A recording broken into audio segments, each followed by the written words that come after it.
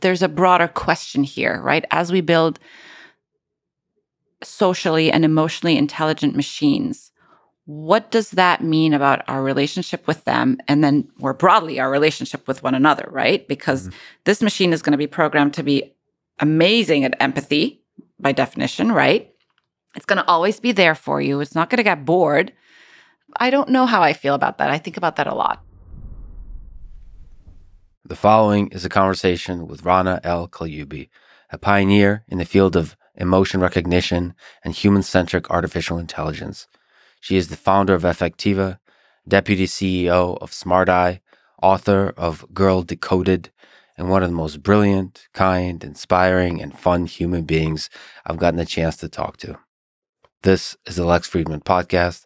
To support it, please check out our sponsors in the description. And now, dear friends, here's Rana el Kaliouby. You grew up in the Middle East, in Egypt. What is a memory from that time that makes you smile? Or maybe a memory that stands out as helping your mind take shape and helping you define yourself in this world? So the memory that stands out is we used to live in my grandma's house. She used to have these mango trees in her garden. And in the summer, and so mango season was like July and August. And so in the summer, she would invite all my aunts and uncles and cousins. And, like it was just like maybe there were like 20 or 30 people in the house. And she would cook all this amazing food. And us, the kids, we were like, go down the garden and we would like pick all these mangoes. And I don't know, I think it's just the bringing people together, like that always stuck with me, the warmth. Around the mango tree. Yeah, around the mango tree. And there's just like the joy of being together around food. And I'm a terrible cook. So I guess that didn't, that memory didn't translate to me kind of doing the same. I love hosting people. Do you remember colors, smells? Is that how does memory work? Yeah. Like, what do you visualize? Do you visualize people's faces, smiles? Is there colors? Is there like a theme to the colors? Is it smells because of food involved? Yeah, I think that's a great question. So those Egyptian mangoes, there's a particular type that I love, and it's called Dawesi mangoes, and they're kind of, they're oval and they have a little red in them. So they're red and mango colored on the outside. So I remember that. Does red indicate like extra sweetness? Is that? Yes. That means like it's like nicely really sweet. Yeah, it's nice and ripe and stuff. Yeah. Oh, yeah. What's like a definitive food of Egypt? There's like these almost stereotypical foods in different parts of the world. Like Ukraine invented borscht. Borscht is this beet soup that you put sour cream on. See, it's not. Okay, I can't see if you explain it that way. if you know what it is. I think it's delicious. But if I explain it, it's just not going to sound delicious. I feel like beet soup. This doesn't make any sense. But that's kind of, and you probably have actually seen pictures of it because it's one of the traditional foods in Ukraine, in Russia, in different parts of the Slavic world. Oh. So but it's become so cliche and stereotypical that you almost don't mention it, but it's still delicious. Like I visited Ukraine, I eat that every single day. So do you make it yourself? How hard is it to make? No, I don't know. I think to make it well, like anything, like Italians, they say, well, tomato sauce is easy to make, but to make it right, that's like a generational skill. So anyway, is there something like that in Egypt? Is there a culture of food? There is. And actually, we have a similar kind of soup. It's called molocheia. And it's made of this green plant. It's somewhere between spinach and kale. And you mince it and then you cook it in like chicken broth. And my grandma used to make, and my mom makes it really well. And I try to make it, but it's not as great. So we used to have that. And then we used to have it alongside stuffed pigeons. I'm pescatarian now, so I don't eat that anymore, but... Stuffed pigeons. Yeah, it was really yummy. It's the one thing I miss about, now that I'm pescatarian and I don't eat... Stuffed pigeons? Yeah, the stuffed pigeons. What are they stuffed with? If that doesn't bother you too much to describe. No, it's stuffed with a lot of like just rice and oh god, yeah, it's just rice. Yeah. So and you said that in your book that your first computer was an Atari, and Space Invaders was your favorite game. Is that when you first fell in love with computers? Would you say? Yeah, I would say so. Video games or just the computer itself? Just something about the machine. Ooh, this thing, So there's magic in here. yeah, I think the magical moment is definitely like playing video games with I have two younger sisters, and we just like had fun together, like playing games. But the other memory I have is my first code. The first code I drew a Christmas tree. And I'm Muslim, right? So it was kind of funny that the first thing I did was like this Christmas tree. So yeah. And that's when I realized, wow, you can write code to do all sorts of like really cool stuff.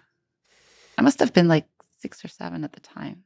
So you can write programs and the programs do stuff for you. Yeah. That's power. That's if you think about it, that's empowering. That's AI. Yeah, I know what it is. I don't know it you see, like, I don't know if many people think of it that way when they first learn to program. They just love the puzzle of it. Like, ooh, this is cool. This is pretty. It's a Christmas tree, but like, it's power. It is Like power. you eventually, I guess you couldn't at the time, but eventually this thing, if it's interesting enough, if it's a pretty enough Christmas tree, it can be run by millions of people and bring them joy. Like that little thing. And then because it's digital, it's easy to spread. So like you just created something that's easily spreadable to millions of people. Totally. It's hard to think that way when you're 6. In the book you write, I am who I am because I was raised by a particular set of parents, both modern and conservative, forward-thinking and yet locked in tradition. I'm a Muslim, and I feel I'm stronger and more centered for it. I adhere to the values of my religion, even if I'm not as dutiful as I once was. And I am a new American, and I'm thriving on the energy, vitality, and entrepreneurial spirit of this great country. So let me ask you about your parents. What have you learned about life from them, especially when you were young? So both my parents, they're Egyptian, but they moved to Kuwait right out. There's a cute story about how they met. So my dad taught COBOL in the 70s. Nice. And my mom decided to learn programming. So she signed up to take his COBOL programming class. And he tried to date her. And she was like, no, I don't date. And so he's like, okay, I'll propose. And that's how they got married. Whoa, strong yeah, I know, move. right, exactly right. That's really impressive. So those COBOL guys know how to impress a lady. So what have you learned from them? So definitely grit. One of the core values in our family is just hard work. There were no slackers in our family. And that's something that's definitely stayed with me, both as a professional, but also in my personal life. But I also think my mom always used to like, I don't know, it was like unconditional love. Like I just knew my parents would be there for me kind of regardless of what I chose to do. And I think that's very powerful. And they got tested on it because I kind of challenged cultural norms, and I kind of took a different path, I guess, than what's expected of a woman in the Middle East. And they still love me, which is I'm so grateful for that. When was like a moment that was the most challenging for them? Which moment where they had to come face to face with the fact that you're a bit of a rebel? I think the first big moment was when I had just gotten married, but I decided to go do my PhD at Cambridge University. Mm-hmm. And because my husband at the time, he's now my ex, ran a company in Cairo, he was going to stay in Egypt. So it was going to be a long distance relationship. And that's very unusual in the Middle East for a woman to just head out and kind of, pursue her career. And so my dad and my parents-in-law both said, we do not approve of you doing this, but now you're under the jurisdiction of your husband, so he can make the call. And luckily for me, he was supportive. He said, this is your dream come true. You've always wanted to do a PhD. I'm going to support you. So I think that was the first time where, I challenged the cultural norms. Was that scary? Oh my God, yes. It was totally scary. What's the biggest culture shock from there to Cambridge to London? Well, that was also during right around September 11th. So everyone thought that there was going to be a third World War, where it was really like it, and I at the time I used to wear the hijab, so I was very visibly Muslim. And so my parents they were afraid for my safety. But anyways, when I got to Cambridge, because I was so scared, I decided to take off my headscarf and wear a hat instead.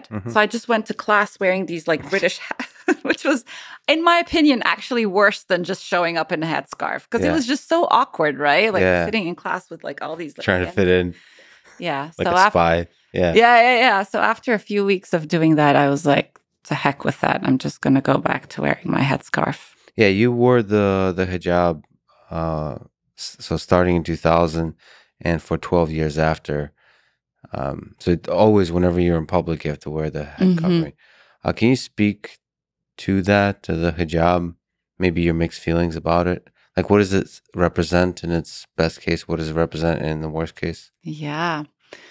I think there's a lot of, I guess I'll first start by saying I wore it voluntarily. I was not forced to wear it. And in fact, I was one of the very first women in my family to decide to put on the hijab.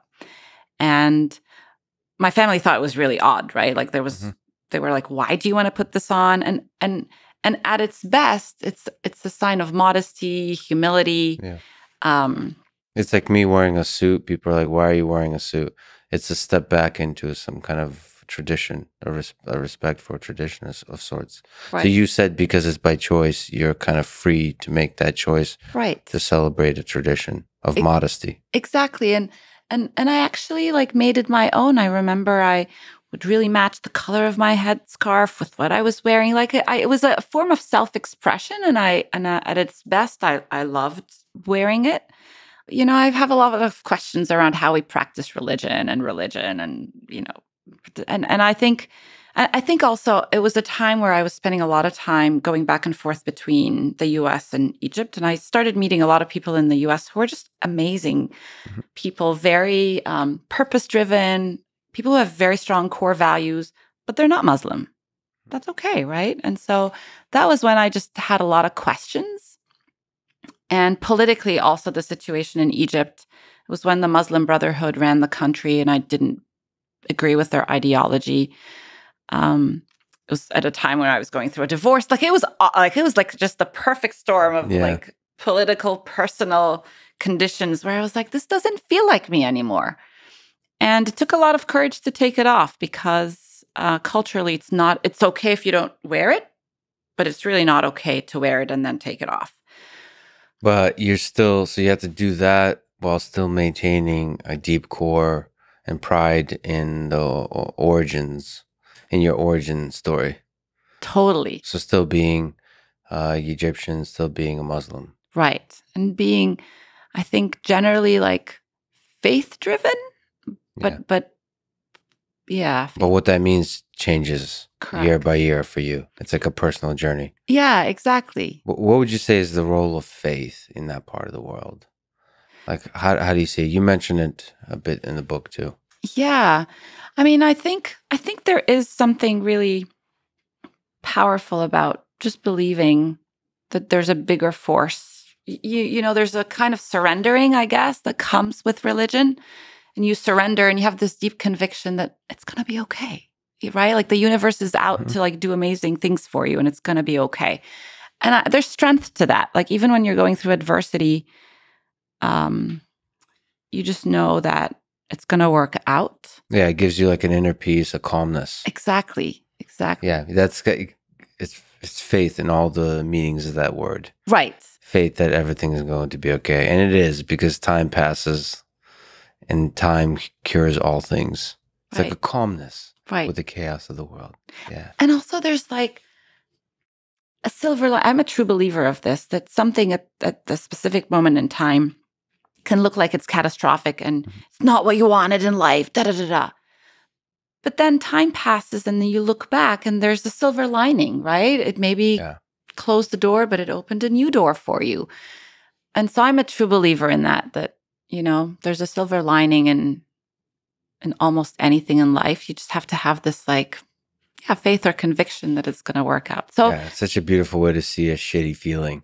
So if you feel shitty about a current situation, I mean, it almost is always true, unless it's the cliche thing of if it doesn't kill you, whatever doesn't kill you makes you stronger. Mm-hmm. It does seem that over time, when you take a perspective on things, that the hardest moments and periods of your life are the most meaningful. Yeah, yeah. Right. So over time, you get to have that You get perspective. right. What about, because you mentioned Kuwait? What about? Let me ask you about war. What's the role of war and peace? Maybe even the big love and hate in that part of the world, because it does seem to be a part of the world where there's turmoil. There was turmoil. There's still turmoil. It is so unfortunate, honestly. It's such a waste of human resources and yeah, and human mind share. I mean, and at the end of the day, we all kind of want the same things. We want, we want human connection. We want joy. We want to feel fulfilled. We want to feel, a life of purpose. And I just find it baffling, honestly, that we are still having to grapple with that. Um, I have a story to share about this. I grew up. I'm Egyptian, American now, but originally from Egypt. And when I first got to Cambridge, it turned out my office mate, like my PhD kind of, she ended up, we ended up becoming friends, but she was from Israel. Mm. And Nice. we didn't know how it was going to be like. Did you guys sit there just staring at each other for a bit? Actually, because I arrived before she did, and it turns out she emailed our PhD advisor and asked him if she thought it was going to be okay. Yeah. And this is around 9/11 too. Yeah. And Peter Robinson, our PhD advisor, was like, yeah, like, this is an academic institution, just show up. And we became super good friends. We were both new moms. Like, we both had our kids during our PhD. We were both doing artificial emotional intelligence. She was looking at speech. I was looking at the face. We just had the culture was so similar. Mm-hmm. Our jokes were similar. It was just, I was like, why on earth are our countries, why is there all this like war and tension? And I think it falls back to the narrative, right? If you change the narrative, like whoever creates this narrative of war, I don't know. We should have women run the world. Yeah, that's one solution. The good women, because there's also evil women in the world. True. Okay. But yes, there could be less war if women ran the world. The other aspect is it doesn't matter the gender, the people in power. I get to see this with Ukraine and Russia, mm-hmm. different parts of the world around that conflict now. And that's happening in Yemen as well, mm-hmm. and everywhere else. There's these narratives told by the leaders to the populace. Yep. And those narratives take hold, and everybody believes that. And they have a distorted view of the humanity on the other side. Yep. In fact, especially during war, you don't even see the people on the other side as human, or as equal intelligence or worth or value as you. You tell all kinds of narratives about them being Nazis or dumb or whatever narrative you want to weave around that, or evil. Mm-hmm. But I think when you actually meet them face to face, right. you realize they're like the same. Exactly, right? It's a actually big shock for people to realize, like, that they've been essentially lied to within their country. And I kind of have faith that social media, as ridiculous it is to say, or any kind of technology, is able to bypass the walls that mm-hmm. governments put up, mm-hmm. and connect people directly. And then you get to realize, like, people fall in love across different nations and religions and so on. And that, I think, ultimately can cure a lot of our ills, especially sort of in person. I also think that if leaders met in person, right. to have a conversation, that could cure a lot of the ills of the world, especially in private. Let me ask you about the women running the world. Okay. So gender does, in part, perhaps shape the landscape of just our human experience. So in what ways was it limiting, and in what ways was it empowering for you to be a woman in the Middle East? I think just going back to like my comment on like women running the world, I think it comes back to empathy, right? Which has been a common thread throughout my entire career, and it's this idea of human connection. Once you build common ground with a person or a group of people, you build trust, you build loyalty, you build friendship, and then you can turn that into like behavior change and motivation and persuasion. So it's like empathy and emotions are just at the center of everything we do.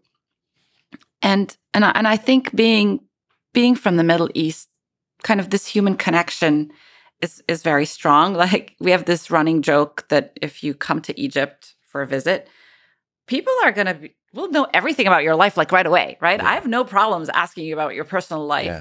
Yeah. There's no boundaries really, no personal boundaries in terms of getting to know people. We get emotionally intimate like very, very quickly. But I think people just get to know each other like authentically, I guess. There isn't this like superficial level of getting to know people. You just try to get to know people really deeply. Empathy is a part of that. Totally. Because you can put yourself in this person's shoe and kind of, imagine, what challenges they're going through. And so I think I've definitely taken that with me. Generosity is another one too, like just being generous with your time and love and attention, and even with your wealth, right? Even if you don't have a lot of it, you're still very generous. And I think that's another. Enjoying the humanity of other people. And so do you think there's a useful difference between men and women in that aspect and empathy? Or is doing these kind of big general groups, does that hinder progress?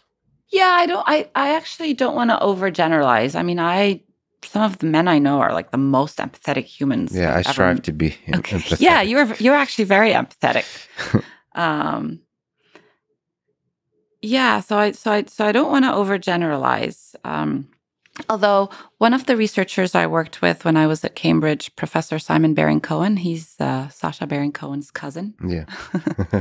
But he runs the Autism Research Center at Cambridge, and he's written multiple books on autism. And one of his theories is the empathy scale, like the systemizers and the empathizers. And there's a disproportionate amount of computer scientists and engineers who are systemizers and perhaps not great empathizers. And then, there's more men in that bucket, I guess, than women. And then there's more women in the empathizers bucket. So again, not to overgeneralize. I sometimes wonder about that. It's been frustrating to me how many, I guess, systemizers there are in the field of robotics. Yeah. It's actually encouraging to me because I care about, obviously, social robotics. And because there's more opportunity for people that are empathic. Exactly. I totally agree. Well, right. So it's nice. Yes. So every roboticist I talk to, they don't see the human as interesting as it's not exciting. You want to avoid the human at all costs. It's a safety concern to be touching the human, which it is, but it's also an opportunity for deep connection. Exactly. Or collaboration or all that kind of stuff. So, and because most brilliant roboticists don't care about the human, it's an opportunity. Right. In your case, it's a business opportunity too, but in general, an opportunity to explore those ideas. So, in this beautiful journey to Cambridge, to UK, and then to America, what's the moment or moments that were most transformational for you as a scientist and as a leader? So you became an exceptionally successful CEO, founder, researcher, scientist, and so on. Was there a phase shift there where, like, I can be somebody, I can really do something in this world? Yeah. So actually, just kind of a little bit of background. So the reason why I moved from Cairo to Cambridge, UK, to do my PhD is because I had a very clear career plan. I was like, okay, I'll go abroad. Yeah. Get my PhD, gonna crush it in 3 or 4 years, come back to Egypt and teach. It was very clear, very well laid out. Was topic clear or no? The topic, Well, I did my PhD around building artificial emotional intelligence and No, looking at. but in your master plan ahead of time, when you're sitting by the mango tree, did you know it's going to be artificial intelligence or No, no? no, that I did not know. Although I think I kind of knew that I was going to be doing computer science, but I didn't know the specific area. But I love teaching. I mean, I still love teaching. So I just wanted to go abroad, get a PhD, come back, teach. But why computer science? Can we just linger on that? What? Because you're such an empathic person who cares about emotion, humans, and so on. Aren't computers cold and emotionless and just? We're changing that. Yeah, I know, but yeah. isn't that or did you see computers as having the capability to actually connect with humans? I think that was like my takeaway from my experience just growing up. Like computers sit at the center of how we connect and communicate with one another, right? Or technology in general. Like I remember my first experience being away from my parents. We communicated with a fax machine. But thank goodness for the fax machine because we could send letters back and forth to each other. This was pre-emails and stuff. So I think technology can be not just transformative in terms of productivity, etc. It actually does change how we connect with one another. And can I just defend the fax machine? yeah, There's something like the haptic feel, because the email is all digital. There's something really nice. I still write letters to people. There's something nice about the haptic aspect of the fax machine because you still have to you still have to do something in the physical world to make this thing a reality, to sense right. And somebody. then it like comes out as a printout and you can actually touch it and read it. Yeah. Yeah. There's something lost when it's just an email. Obviously, I wonder how we can regain some of that in the digital world, which goes to the metaverse and all those kinds of things. We'll talk about it. Anyway, so actually, do you question on that one? Do you have photo albums anymore? Do you still print photos? No, but I'm a minimalist. Okay. So it was one of the painful steps in my life was to scan all the photos and let go of them, and then let go of all my books. You let go of your books? Yeah, switch to Kindle, everything Kindle. So I thought, okay, think 30 years from now, nobody's going to have books anymore. The technology of digital books is going to get better and better and better. Are you really going to be the guy that's still romanticizing physical books? Are you going to be the old man on the porch who's like, kids? Yes. So just get used to it, because it still feels a little bit uncomfortable to read on a Kindle, but get used to it. Like you always, I mean, I'm trying to learn new programming languages always. Like with technology, you have to kind of challenge yourself to adapt to it. You know, I force myself to use TikTok now. Okay. That thing doesn't need much forcing. It pulls you in like the worst kind of, or the best kind of drug. Anyway, yeah. But I do love haptic things. There's a magic to the haptic. Even like touch screens, it's tricky to get right, to get the experience of a button. Yeah. Anyway, what were we talking about? So AI. So the journey, your whole plan was to come back to Cairo and teach, right? And then where did the plan go wrong? Yeah, exactly, right. And then I got to Cambridge and I fall in love with the idea of research, right? And kind of embarking on a path. Nobody's explored this path before. You're building stuff that nobody's built before, and it's challenging and it's hard, and there's a lot of non-believers. I just totally love that. And at the end of my PhD, I think it's the meeting that changed the trajectory of my life. Professor Rosalind Picard, she runs the affective computing group at the MIT Media Lab. I had read her book. I was like following all her research. AKA Roz. Yes, AKA Roz. And she was giving a talk at a pattern recognition conference in Cambridge. And she had a couple of hours to kill. So she emailed the lab and she said, if any students want to meet with me, just sign up here. And so I signed up for a slot, and I spent the weeks leading up to it preparing for this meeting. And I wanted to show her a demo of my research and everything. And we met and we ended up hitting it off. We totally clicked. And at the end of the meeting, she said, do you want to come work with me as a postdoc at MIT? And this is what I told her. I was like, okay, this would be a dream come true, but there's a husband waiting for me in Cairo. I kind of have to go back. Yeah. And she said, it's fine, just commute. And I literally started commuting between Cairo and Boston. No. Yeah, it was a long commute. And I did that like every few weeks. I would, hop on a plane and go to Boston. But that changed the trajectory of my life. There was I kind of outgrew my dreams, right? I didn't want to go back to Egypt anymore and be faculty. Like that was no longer my dream. I had a new dream. What was it like to be at MIT? What was that culture shock? You mean America in general, but also, I mean, Cambridge is its own culture, right? So what was MIT like? And what was America like? I wonder if that's similar to your experience at MIT. I was just, at the Media Lab in particular, I was just really, impressed is not the right word. I didn't expect the openness to like innovation and the acceptance of taking a risk and failing. Like failure isn't really accepted back in Egypt, right? You don't want to fail. Like there's a fear of failure, which I think has been hardwired in my brain. But you get to MIT and it's okay to start things. And if they don't work out, like it's okay, you pivot to another idea.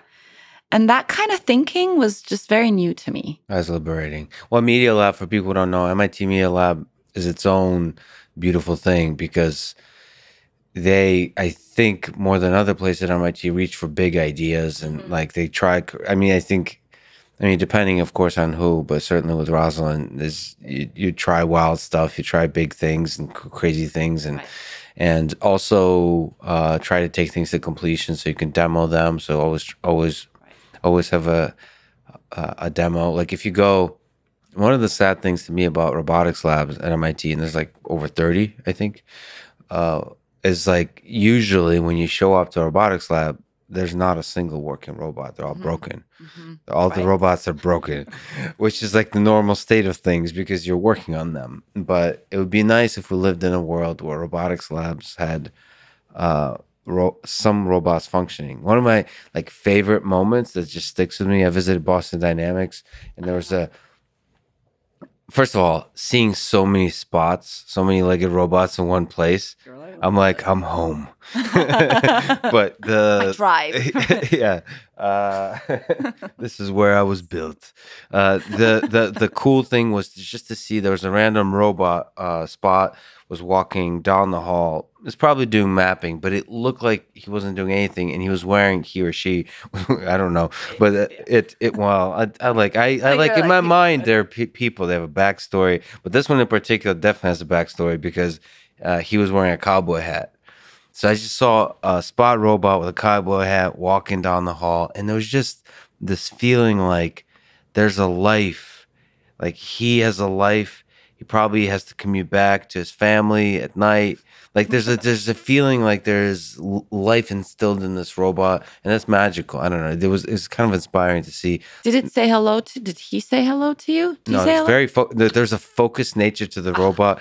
No, listen. I love competence and focus and great. Like he was not going to get distracted by the shallowness of small talk. There's a job to be done, and he was doing it. So anyway, the fact that it was working is a beautiful thing, and I think Media Lab really prides itself on trying to always have a thing that's working that you could show off. Yes, we used to call it demo or die. You could Very not, friendly. yeah, you could not like show Saying. up with like PowerPoint or something. You actually had to have it working. Yeah. But you know what? My son, who is now 13, I don't know if this is still his lifelong goal or not, but when he was a little younger, his dream is to build an island that's just inhabited by robots, like no humans. He just wants all these robots to be connecting and having fun. And That's so all. there you go. Does he have does he have an idea of which robots he loves most? Is it Roomba-like robots? Is it humanoid robots, robot dogs, or is not clear yet? We used to have a Jibo, which was one of the MIT Media Lab spin-outs. And he used to love Thing Jibo. with a giant head. Yes. It's that just, spins. right, exactly. Can rotate. And it's an eye. It has, Well, like, no, I no, can't glowing. Like, Right. like- Right. Exactly. It's like HAL 9000, but the friendly version. Right.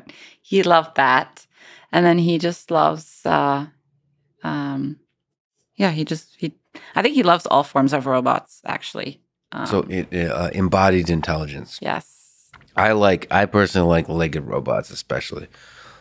Anything that can wiggle its butt. No, And flip that's not the to it. definition of what I love, but that's just technically what I've been working on recently. So I have a bunch of legged robots now in Austin, and I've been Oh, that's so cool.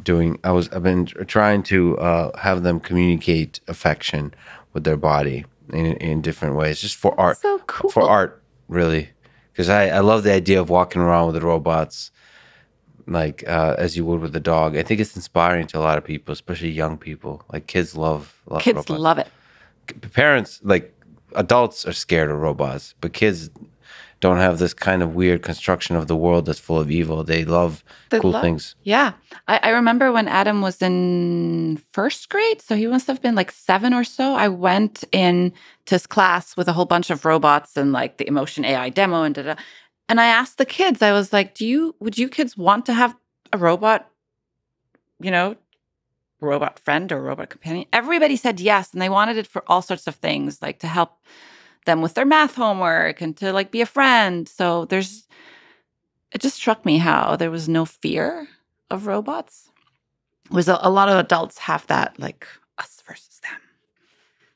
Yeah, none of that. Of course, you want to be very careful Mhm. because you still have to look at the lessons of history and how robots can be used by the power centers of the world to abuse your rights and all that kind of stuff. But mostly, it's good to enter anything new with an excitement and an optimism. Speaking of Roz, what have you learned about science and life from Rosalind Picard? Oh my God, I've learned so many things about life from Roz. I think the thing I learned the most is perseverance. Uh, when I first met Roz, we applied, and she invited me to be her postdoc. We applied for a grant to the National Science Foundation to apply some of our research to autism, and we got back. We were rejected. Rejected. Yeah, and the reasoning The was first time you were rejected for fun. Yeah. yeah, it was, and I basically I just took the rejection to mean okay, we're rejected. It's done. It's done. Like end of story, right? And Roz was like, "It's great news. They love the idea. They just don't think we can do it. So let's build it, show them, and then reapply." And it was oh my God, that story totally stuck with me. And she's like that in every aspect of her life. She just does not take no for an answer. To reframe all negative feedback As a challenge. as a challenge. Yes, they like this. Yeah. I love It was a riot. Yeah. What else about science in general, about how you see computers and also business and just everything about the world? She's a very a powerful, brilliant woman like yourself. So is there some aspect of that too? Yeah, I think Roz is actually also very faith driven. She has this like deep belief and conviction. Yeah, in the good in the world and humanity. And I think that was meeting her and her family was definitely like a defining moment for me, because that was when I was like, wow, like you can be of a different background and religion and whatever, and you can still have the same core values. Mm-hmm. So that was yeah. I'm grateful to her. So, Roz, if you're listening, thank you. Yeah, she's great. She's been on this podcast before. I hope she'll be on. I'm sure she'll be on again. You were the founder and CEO of Effectiva, which is a big company that was acquired by another big company, Smart Eye, and you're now the deputy CEO of Smart Eye. So you're a powerful leader. You're brilliant. You're a brilliant scientist.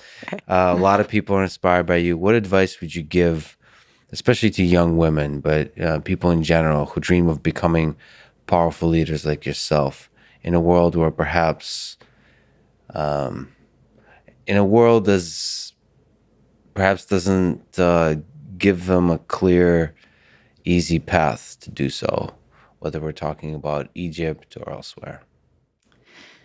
You know, hearing you kind of describe me that way kind of encapsulates, I think, what I think is the biggest challenge of all, which is believing in yourself, right? I have had to like grapple with this, what I call now the Debbie Downer voice in my head. Mm-hmm. That kind of basically it's just shattering all the time. It's basically saying, oh, no, no, no, no, you can't do this. Like, you're not going to raise money. You can't start a company. Like, what business do you have, like starting a company or running a company or selling a company? Like, you name it. It's always like, and I think my biggest advice to not just women, but people who are taking a new path and, they're not sure, is to not let yourself and let your thoughts be the biggest obstacle in your way. And I've had to like really work on myself to not be my own biggest obstacle. So you got that negative voice. Yeah. So is that... Am I the only one? I don't think I'm the only one. No, I have that negative voice. I'm not exactly sure if it's a bad thing or a good thing. I've been really torn about it because it's been a lifelong companion. So it's hard to know. It's kind of... It drives productivity and progress, but it can hold you back from taking big leaps. I think the best I can say is probably you have to somehow be able to control it. So turn it off when it's not useful and turn it on when it's useful. Like I have from almost like a third person perspective. Right. Somebody who's sitting there like. Yeah. Like, because it is useful to be critical. Like after, like I just gave a talk yesterday at MIT, and I was just, there's so much love, and it was such an incredible experience. So many amazing people I got a chance to talk to. But afterwards, when I went home and just took this long walk, it was mostly just negative thoughts about me. I don't. One basic stuff like I don't deserve any of it, and second is like why did you? That was so dumb. You said this. That's so dumb. Like you should have prepared that better. Why did you say this? Da, da, da, da, da, da, da. But I think it's good to hear that voice out. All right, and like sit in that, and ultimately I think you grow from that. Now, when you're making really big decisions about funding, or starting a company, or taking a leap to go to the UK, or take a leap to go to America to work in Media Lab. Though, yeah, there's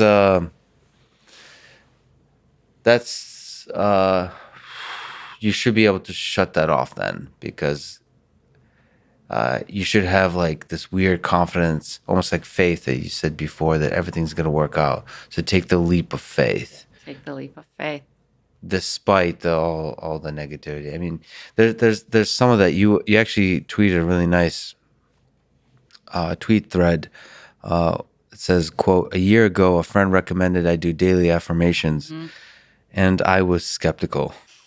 But I was going through major transitions in my life, so I gave it a shot, and it set me on a journey of self-acceptance and self-love."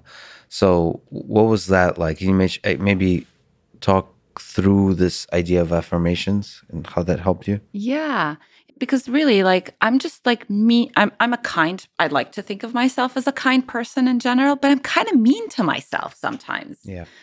And so I've been doing journaling for almost 10 years now. I use an app called Day One, and it's awesome. I just journal, and I use it as an opportunity to almost have a conversation with the Debbie Downer voice in my head. It's like a rebuttal, right? Yeah.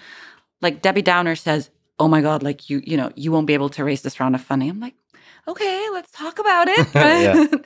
I have a track record of doing X, Y, and Z. I think I can do this. And it's literally like, so I don't know that I can shut off the voice, but I can have a conversation with it. And it just, and I bring data to the table, right? Nice. So that was the journaling part, which I found very helpful. But the affirmation took it to a whole next level, and I just love it. I'm a year into doing this, and you literally wake up in the morning, and the first thing you do, I meditate first, and then I write my affirmations, and it's the energy I want to put out in the world that hopefully will come right back to me. So I will say, I always start with, "My smile lights up the whole world," and I kid you not, like people in the street will stop me and say, "Oh my God, like we love your smile." Yeah, I'm like, yes. So my affirmations will change depending on, what's happening this day. It's funny. I know. Don't judge. Don't judge. No, that's not. Why? Okay. Laughter's not judgment. Okay. It's just awesome. It's true. But you're saying affirmations somehow help kind of what is it? They do work to like remind you Right. of the kind of person you are and the kind of person you want to be, which actually maybe in reverse order, the kind of person you want to be, and that helps you become the kind of person you actually are. It brings intentionality to like what you're doing, right? And so, by the way, I was laughing because my affirmations, which I also do, are the opposite. Oh, you do? Oh, what do you do? I don't have my smile lights up the What? Maybe I should add that because like I have a boy. I just it's much more stoic, like about focus, about this kind of stuff. But the joy, the emotion that just in that little affirmation is beautiful. So maybe I should add that. I have some like focus stuff too, but that's usually. But that's like a cool start. That's a good. It's just it's after all the like smiling, you're and inspiring, I'm playful and joyful and all that, and then it's like, okay, I kick butt. Let's get shit done. Right. That's the get shit done affirmation. Okay, cool. So, like, what else is on there? What else is on there? Well, I'm a magnet for all sorts of things. So I'm an amazing people magnet. I attract like awesome people into my universe. So that's an actual affirmation. Yes. That's great.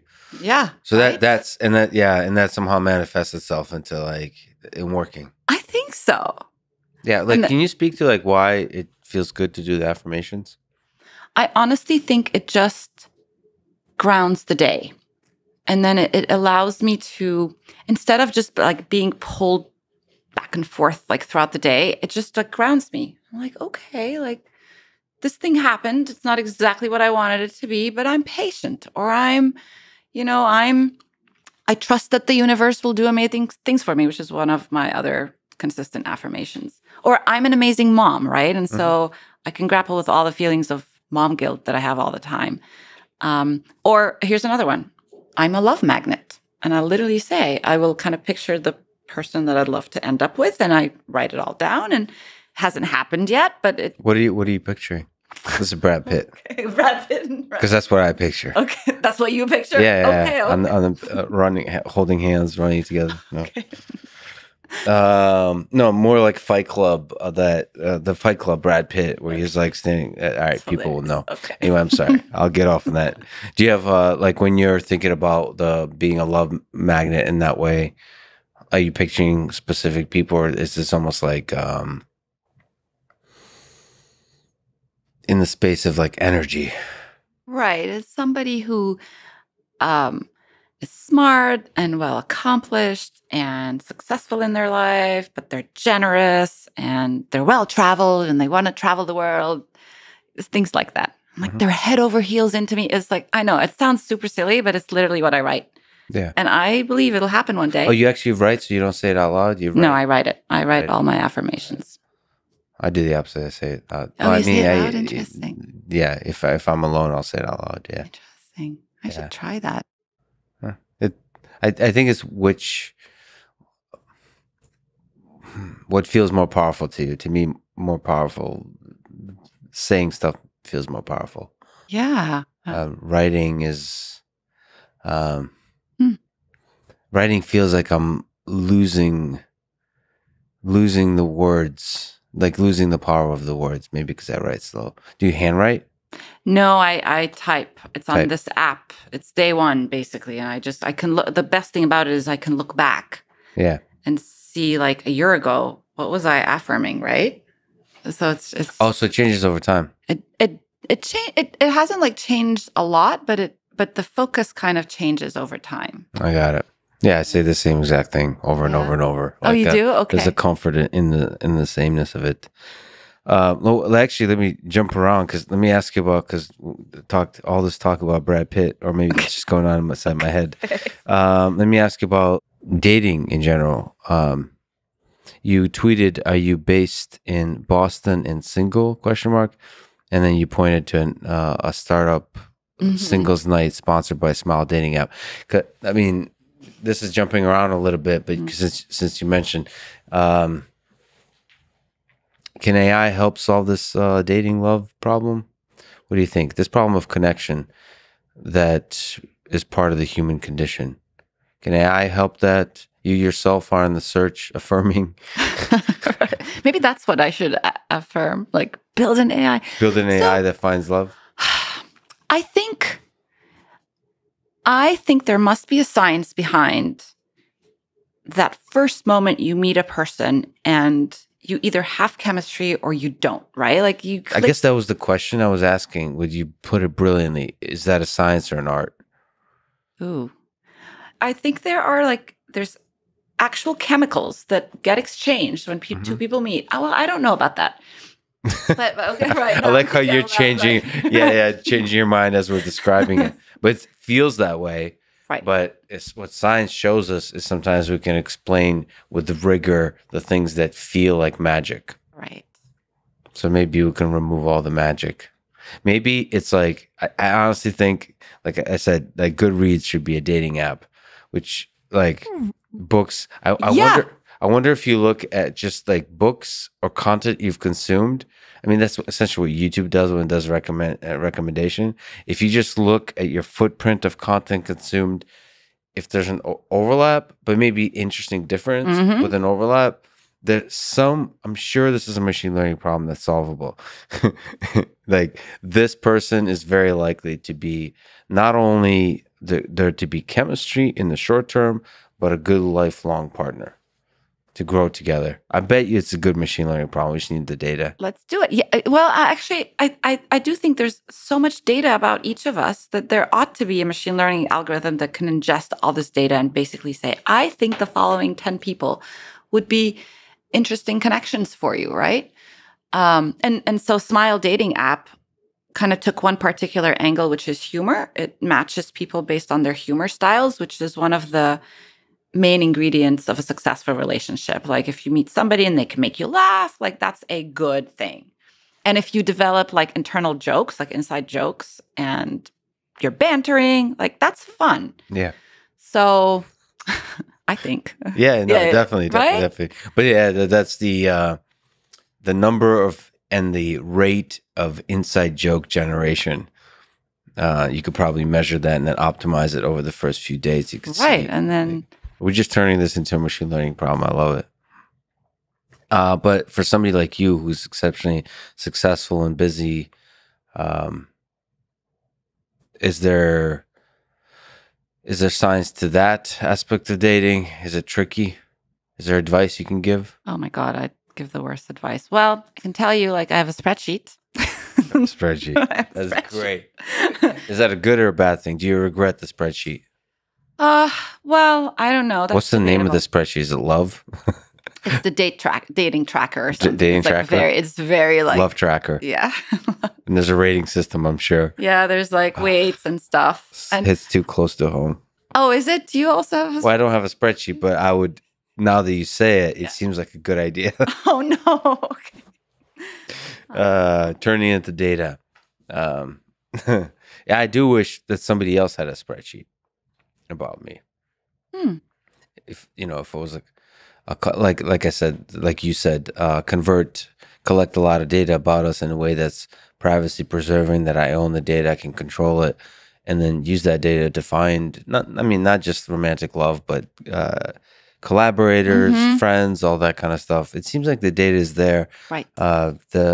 That's the problem social networks are trying to solve, but I think they're doing a really poor job. Even Facebook tried to get into a dating app business. And I think there's so many components to running a successful company that connects human beings. And part of that is, having engineers that care about the human side, right? As you know extremely well. It's not easy to find those, but you don't want just people that care about the human. They also have to be good engineers. So it's like you have to find this beautiful mix. And for some reason, just empirically speaking, people have not done a good job of that, of building companies like that. And it must mean that it's a difficult problem to solve. Dating apps, it seems difficult. Okay, Cupid, Tinder, all those kind of stuff. They seem to find. Of course, they work, but they seem to not work as well as I would imagine is possible. Like Right. with data, wouldn't you be able to find better human connection? It's like arranged marriages on steroids, essentially. Right. Right. Arranged by machine learning algorithms. Arranged by machine learning algorithm, but not a superficial one. I think a lot of the dating apps out there are just so superficial. They're just matching on like high level criteria that aren't ingredients for successful partnership. But you know what's missing though, too? I don't know how to fix that. The serendipity piece of it. Like, how do you engineer serendipity? Like this random, like chance encounter, and then you fall in love with the person. Like, I don't know how a dating app can do that. So there has to be a little bit of randomness. Maybe every 10th match is just somebody that the algorithm wouldn't have necessarily recommended, but it allows for a little bit of. Well, it can also trick you into thinking it's serendipity by like somehow showing you a tweet of a person that he thinks you'll match well with, but do it accidentally as part of another search. Right. And like you just notice it, like, and then you go down a rabbit hole and you connect them outside the app too. Like you connect with this person outside the app somehow. So it creates that moment of meeting. Of course, you have to think of from an app perspective how you can turn that into a business. But I think ultimately, a business that helps people find love in any way, like that's what Apple was about: create products that people love. Right. That's beautiful. I mean, you're gonna make money somehow. If you help people fall in love personally with the product, find self-love or love another human being, you're gonna make money. Yeah. You're gonna figure out a way to make money. I just feel like the dating apps often will optimize for something else than love.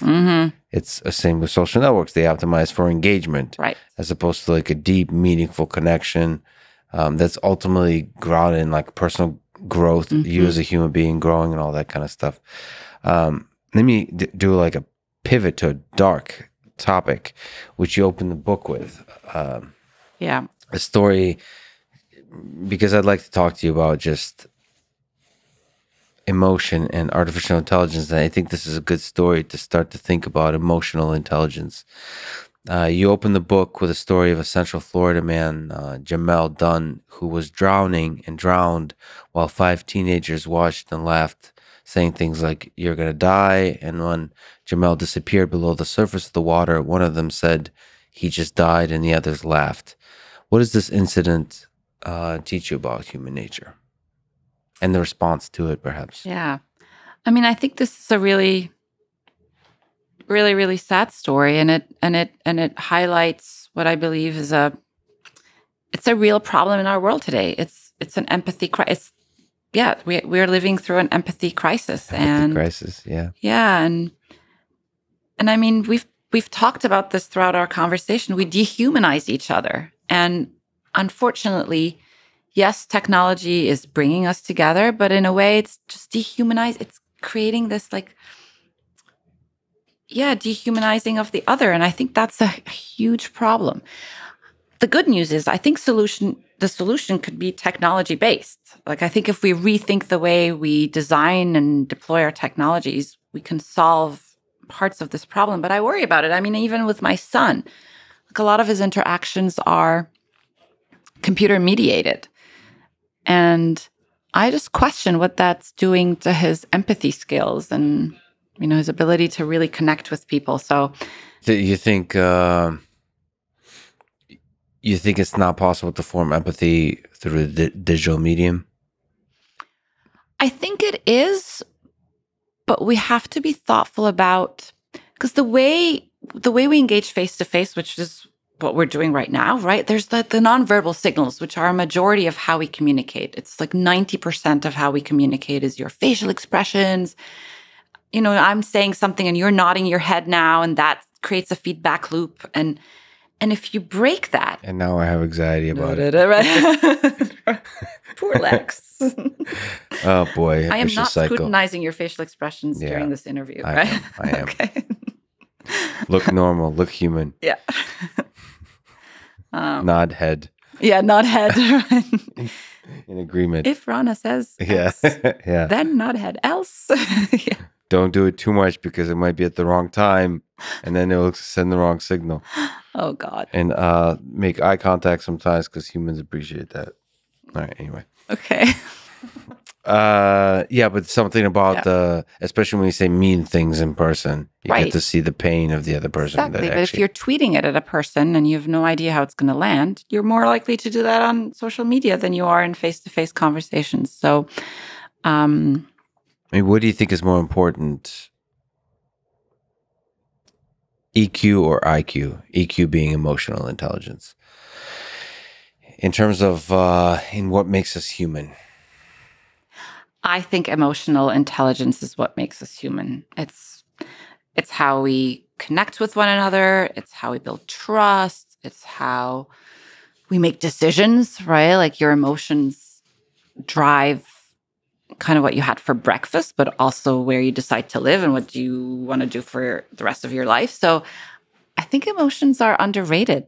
But so emotional intelligence isn't just about the effective expression of your own emotions. It's about a sensitivity and empathy to other people's emotions, and that sort of being able to effectively engage in the dance of emotions with other people.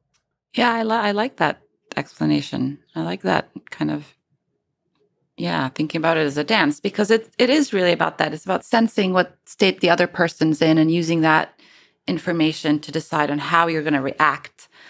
Um, and I think it can be very powerful. Like people who are the best, most persuasive leaders in the world tap into, they have, if you have higher EQ, you're more likely to be able to motivate people to change their behaviors. So it can be very powerful. On a more kind of technical, maybe philosophical level, you've written that emotion is universal.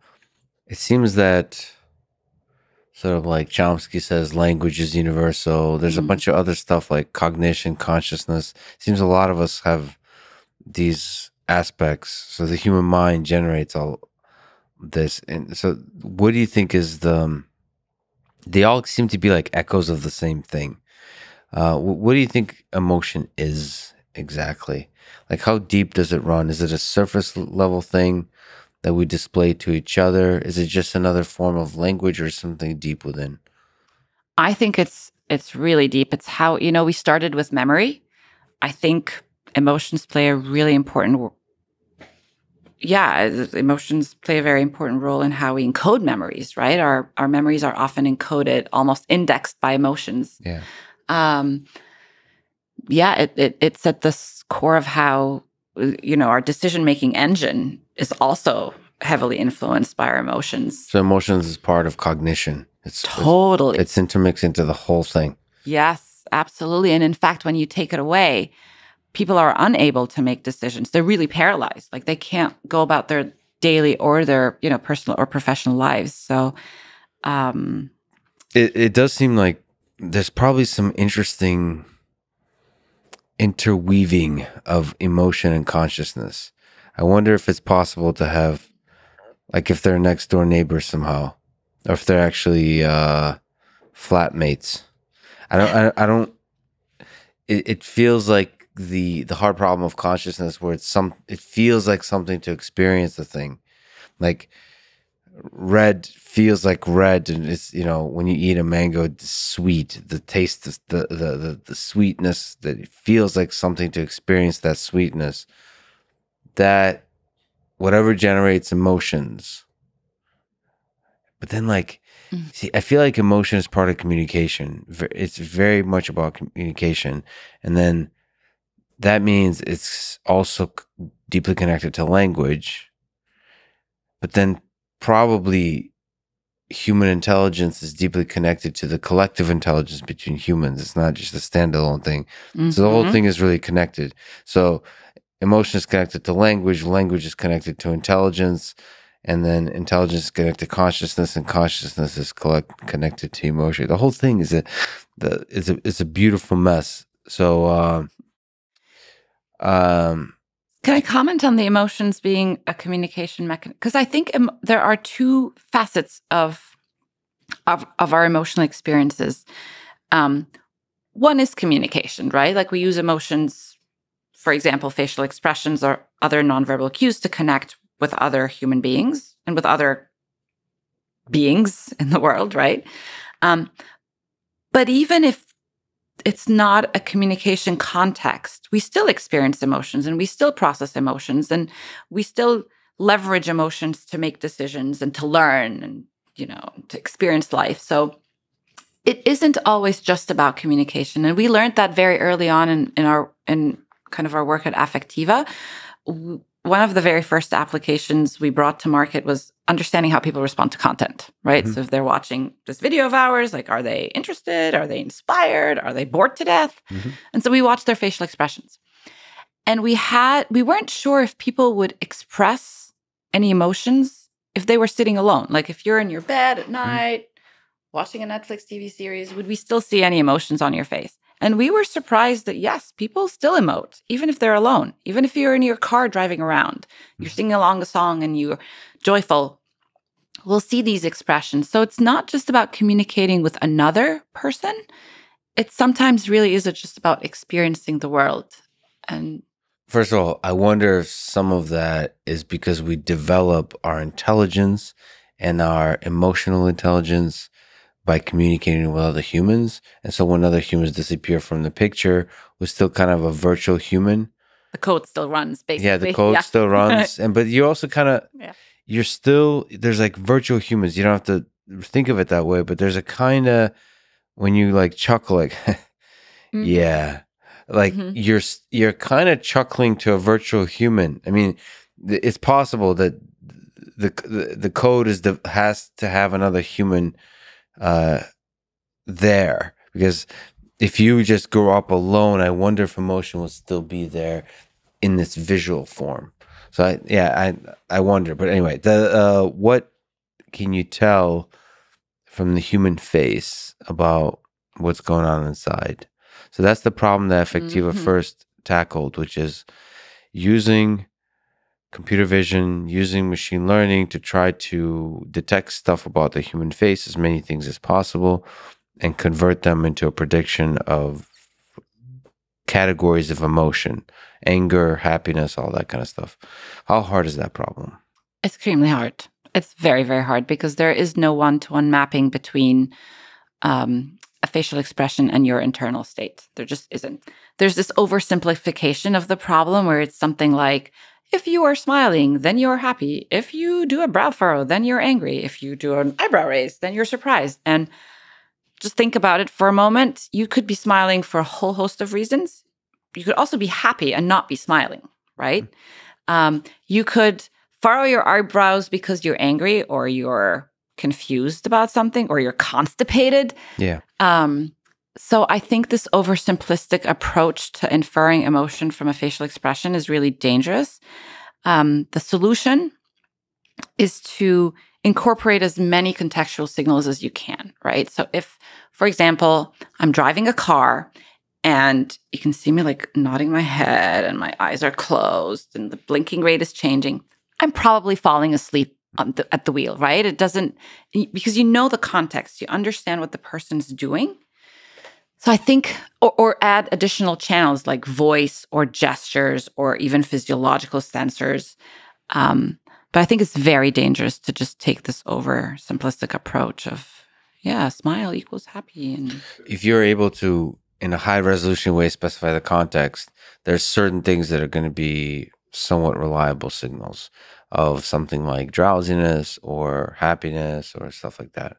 I mean, when people are watching Netflix content, that problem, that's a really compelling idea that you can kind of, at least in aggregate, exactly highlight like which part was boring, which part was exciting. How hard was that problem? That was on the scale of like difficulty. I think that's one of the easier problems to solve because it's a relatively constrained environment. You have somebody sitting in front of. Initially, we started with like a device in front of you, like a laptop, and then we graduated to doing this on a mobile phone, which is a lot harder, just because of, from a computer vision perspective, the profile view of the face can be a lot more challenging. We had to figure out lighting conditions because usually people are watching content literally in their bedrooms at night. Lights are dimmed. Yeah, I mean, if you're standing, it's probably going to be the looking up. The nostril view. Yeah, and nobody looks good at. Right. I've seen data sets from that perspective. It's like, ugh, this, this is not a good look for anyone. Or if you're laying in bed at night, Right. what is it, side view or something? Right. And half your face is like on a pillow. Actually, I would love to have data about like how people watch stuff in bed at night. Like, do they prop is it a pillow? Like, I'm sure there's a lot of interesting dynamics right. From a health and well-being perspective, right? Like, Sure. it's like, oh, you're I was hurting thinking your neck. machine learning Okay. perspective, but yes, but also, Yeah. Once you have that data, you can Right. start making all kinds of inference about health and stuff like that. Oh, interesting. Yeah. There's an interesting thing when I was at Google that we were, it's called active authentication, where you want to be able to unlock your phone without using a password. So it would face, but also other stuff, like the way you take a phone out of the pocket. Amazing. So that kind of data, Yep. to use the multimodal with machine learning to be able to identify that it's you, or likely to be you, likely not to be you. That allows you to not always have to enter the password. That was the idea. But the funny thing about that is, I just want to tell a small anecdote, is because it was all male engineers, except my boss is our boss, who's still one of my favorite humans, was a woman, Regina Dugan. Oh my God, I love her. Yeah, she's the best. Awesome. She's the best. She's the best. But anyway, and there's one female engineer, brilliant female engineer on the team, and she was the one that actually highlighted the fact that women often don't have pockets. Right. Right. And it was like, right. whoa, that was not even a category in the code of like, wait a minute, you can take the phone out of some other place than your pocket. So anyway, it's a funny thing when you're considering people laying in bed watching a phone. You have to consider diversity in all its forms, depending on the problem, depending on the context. Yeah. Actually, this is like a very important. I think this is, you probably get this all the time. Like, people are worried that AI is going to take over humanity and like get rid of all the humans in the world. I'm like, actually, that's not my biggest concern. My biggest concern is that we are building bias into these systems.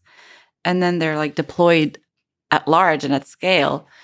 And before you know it, you're kind of accentuating the bias that exists in society. And yeah, I'm not, I know people, it's very important to worry about that, but the worry is an emergent phenomena to me, which is a very good one, because I think these systems are actually, by encoding the data that exists, they're revealing the bias that in society, therefore teaching us what the bias is. Therefore, we can now improve that bias within the system. So they're almost like putting a mirror to ourselves. Totally. So I'm not... You have to be open to looking at the mirror, though. You have to be open to scrutinizing the data. If you just take it as ground truth. Or you don't even have to look at yes, the data is how you fix it, but then you just look at the behavior of the system. It's like, and you realize, holy crap, this thing is kind of racist. Right. Like, why is that? And then you look at the data, it's like, oh, okay. And then you start to realize that. I think that's a much more effective way to be introspective as a society than through sort of political discourse. Like AI kind of, because people are Cool. People are for some reason more productive and rigorous in criticizing AI than they're criticizing each other. So I think this is just a nice method for studying society and see which way progress lies. Anyway, what we're talking about, the problem of watching Netflix in bed or elsewhere and seeing which parts are exciting, which parts are boring. You're saying that's relatively constrained because, you have a captive audience and you kind of know the context. And one thing you said that was really key is you're doing this in aggregate, right? Like, we're looking at aggregated response of people. And so when you see a peak, say a smile peak, they're probably smiling or laughing at something that's in the content. So that was one of the first problems we were able to solve. And when we see the smile peak, it doesn't mean that these people are internally happy. They're just laughing at content. So it's important to, call it for what it is. But it's still really, really useful data. Oh, I yeah. wonder how that compares to, so what like YouTube and other places will use is obviously they don't have, for the most case, they don't have that kind of data, but they have the data of when people tune out, Drop off. drop off. And I think that's in aggregate for YouTube, at least, a pretty powerful signal. I worry about what that leads to because looking at like YouTubers that are kind of really care about views and try to maximize the number of views, I think when they say that the video should be constantly interesting, which seems like a good goal, I feel like that leads to this manic pace of a video. Like the idea that I would speak at the current speed that I'm speaking. I don't know. And that every moment has to be engaging, right? Engaging. That's. I think there's value to silence. There's value to the boring bits. I mean, some of the greatest movies ever, some of the greatest stories ever told me, they're boring bits, seemingly boring bits. I don't know.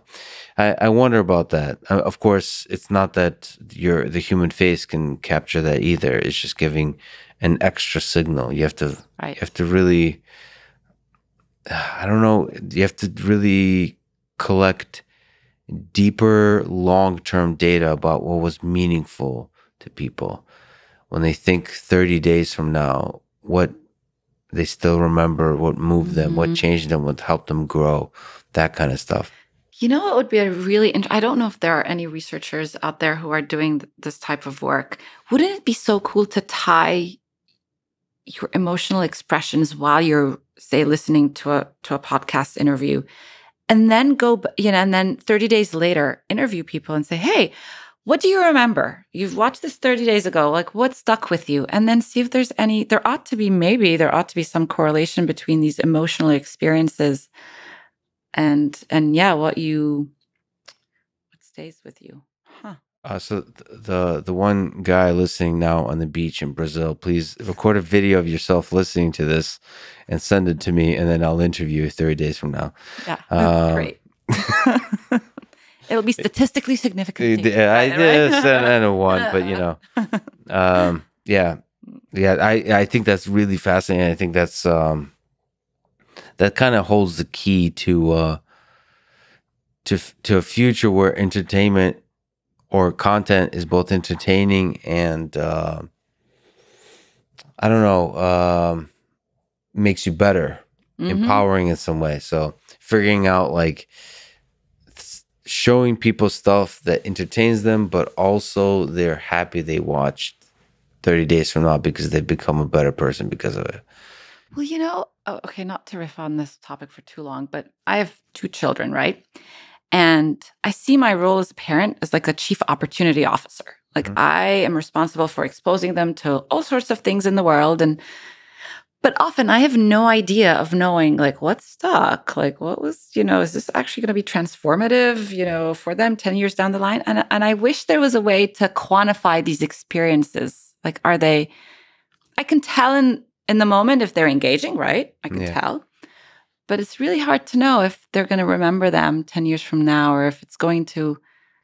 Yeah, that one is weird because it seems like kids remember the weirdest things. I've seen parents do incredible stuff for their kids and they don't remember any of that. They remember some tiny, small, sweet thing a parent did. Right. Like I took you to like this amazing country vacation. Yeah, exactly. Whatever. And then there'll be like some like stuffed toy you got or the new PlayStation or something, or some silly little thing. So I think they just like that. We're designed that way. They want to mess with your head. But definitely kids are very impacted by, it seems like, sort of negative events. So minimizing the number of negative events is important, but not too much, right? Right.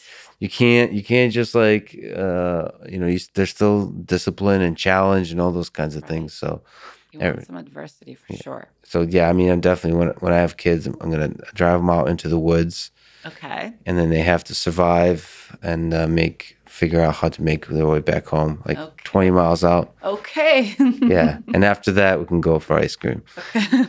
Anyway. I'm working on this whole parenting thing. I haven't figured it out. Okay. What were we talking about? Yes, affectiva, the problem of emotion, detection. So there's some people, maybe we can just speak to that a little more, where there's folks like Lisa Feldman Barrett that challenge this idea that emotion could be fully detected or even well detected from the human face, that there's so much more to emotion. What do you think about ideas like hers, criticism like hers? Yeah, I actually agree with a lot of Lisa's criticisms. So even my PhD work like 20 plus years ago now. Time flies when you're having fun. I know, right? That was back when I did like dynamic Bayesian networks. That's before deep learning. Huh? That was before deep learning. Yeah. Yeah.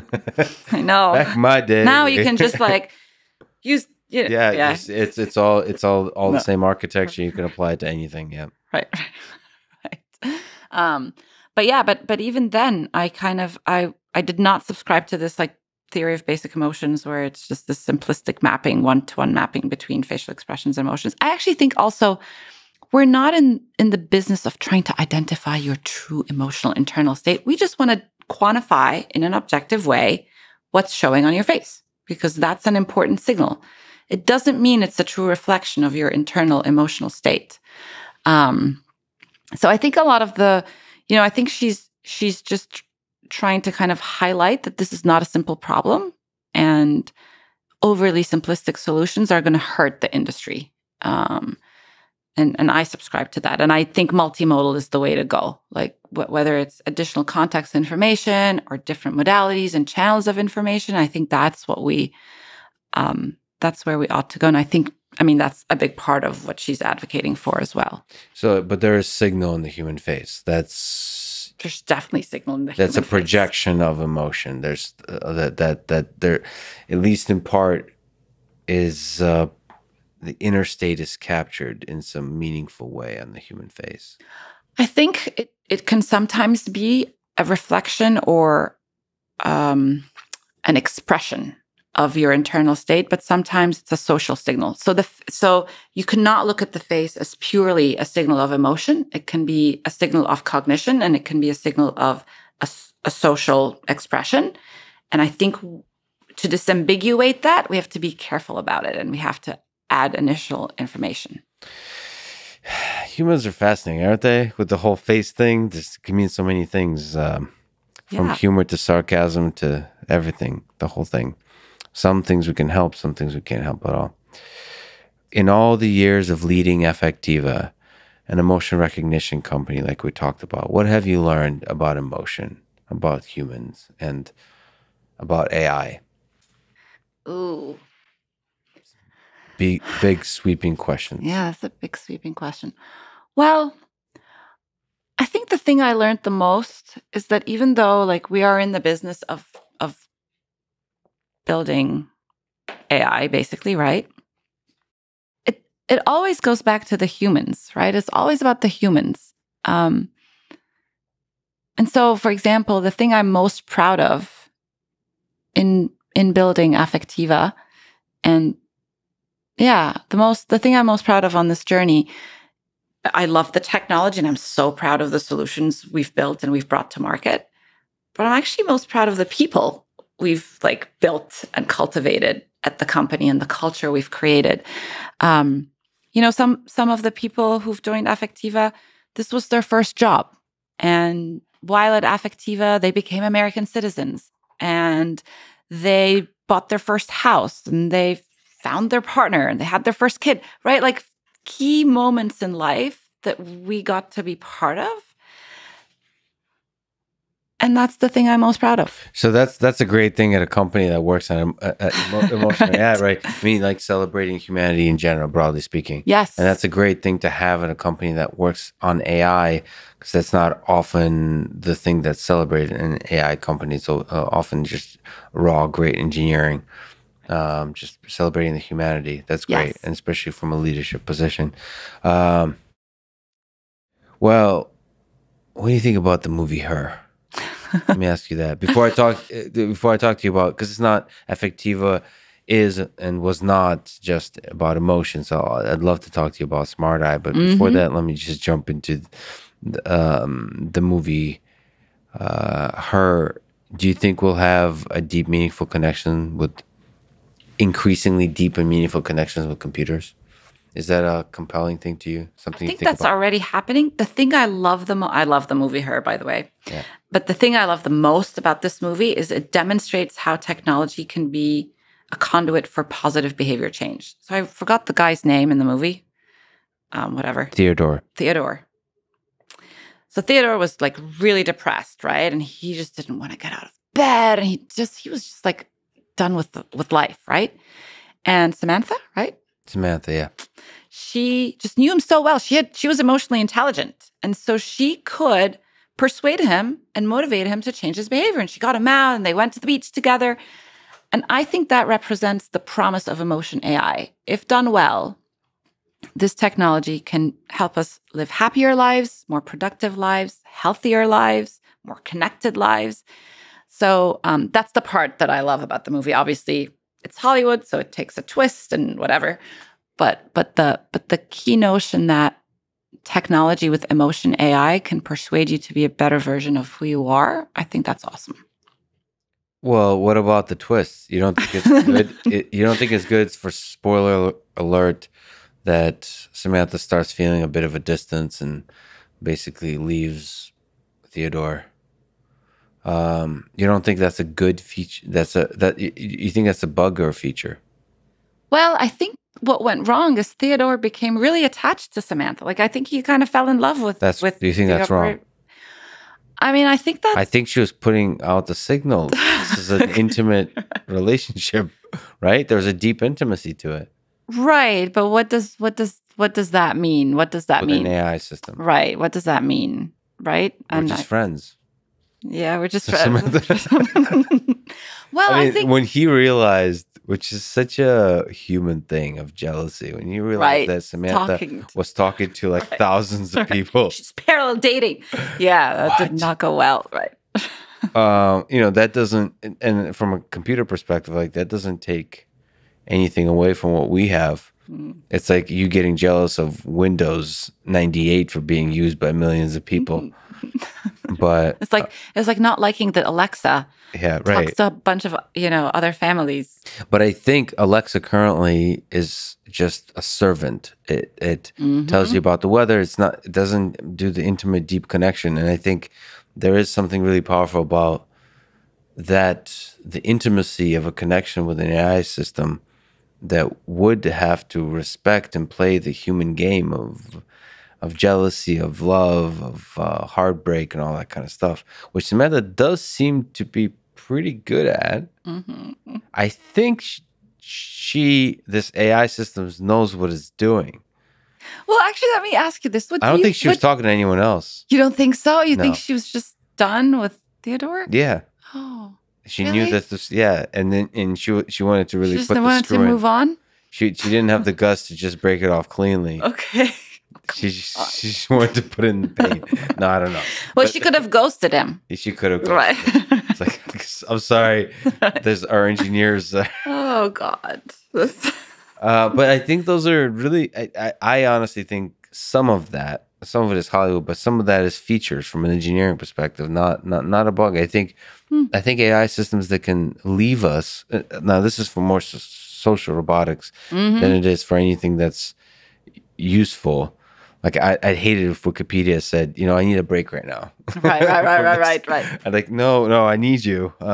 But if it's just purely for companionship, then I think the ability to leave is really powerful.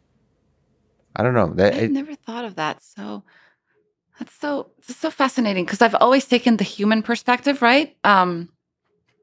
Like for example, we had a Jibo at home, right? And my son loved it. And then the company ran out of money, and so they had to basically shut down. Jibo basically died, right? And it was so interesting to me because we have a lot of gadgets at home, and a lot of them break, and my son never cares about it, right? Like if our Alexa stopped working tomorrow, I don't think he'd really care. But when Jibo stopped working, it was traumatic. Like he got really upset. And as a parent, that like made me think about this deeply, right? Was I comfortable with that? I liked the connection they had because I think it was a positive relationship.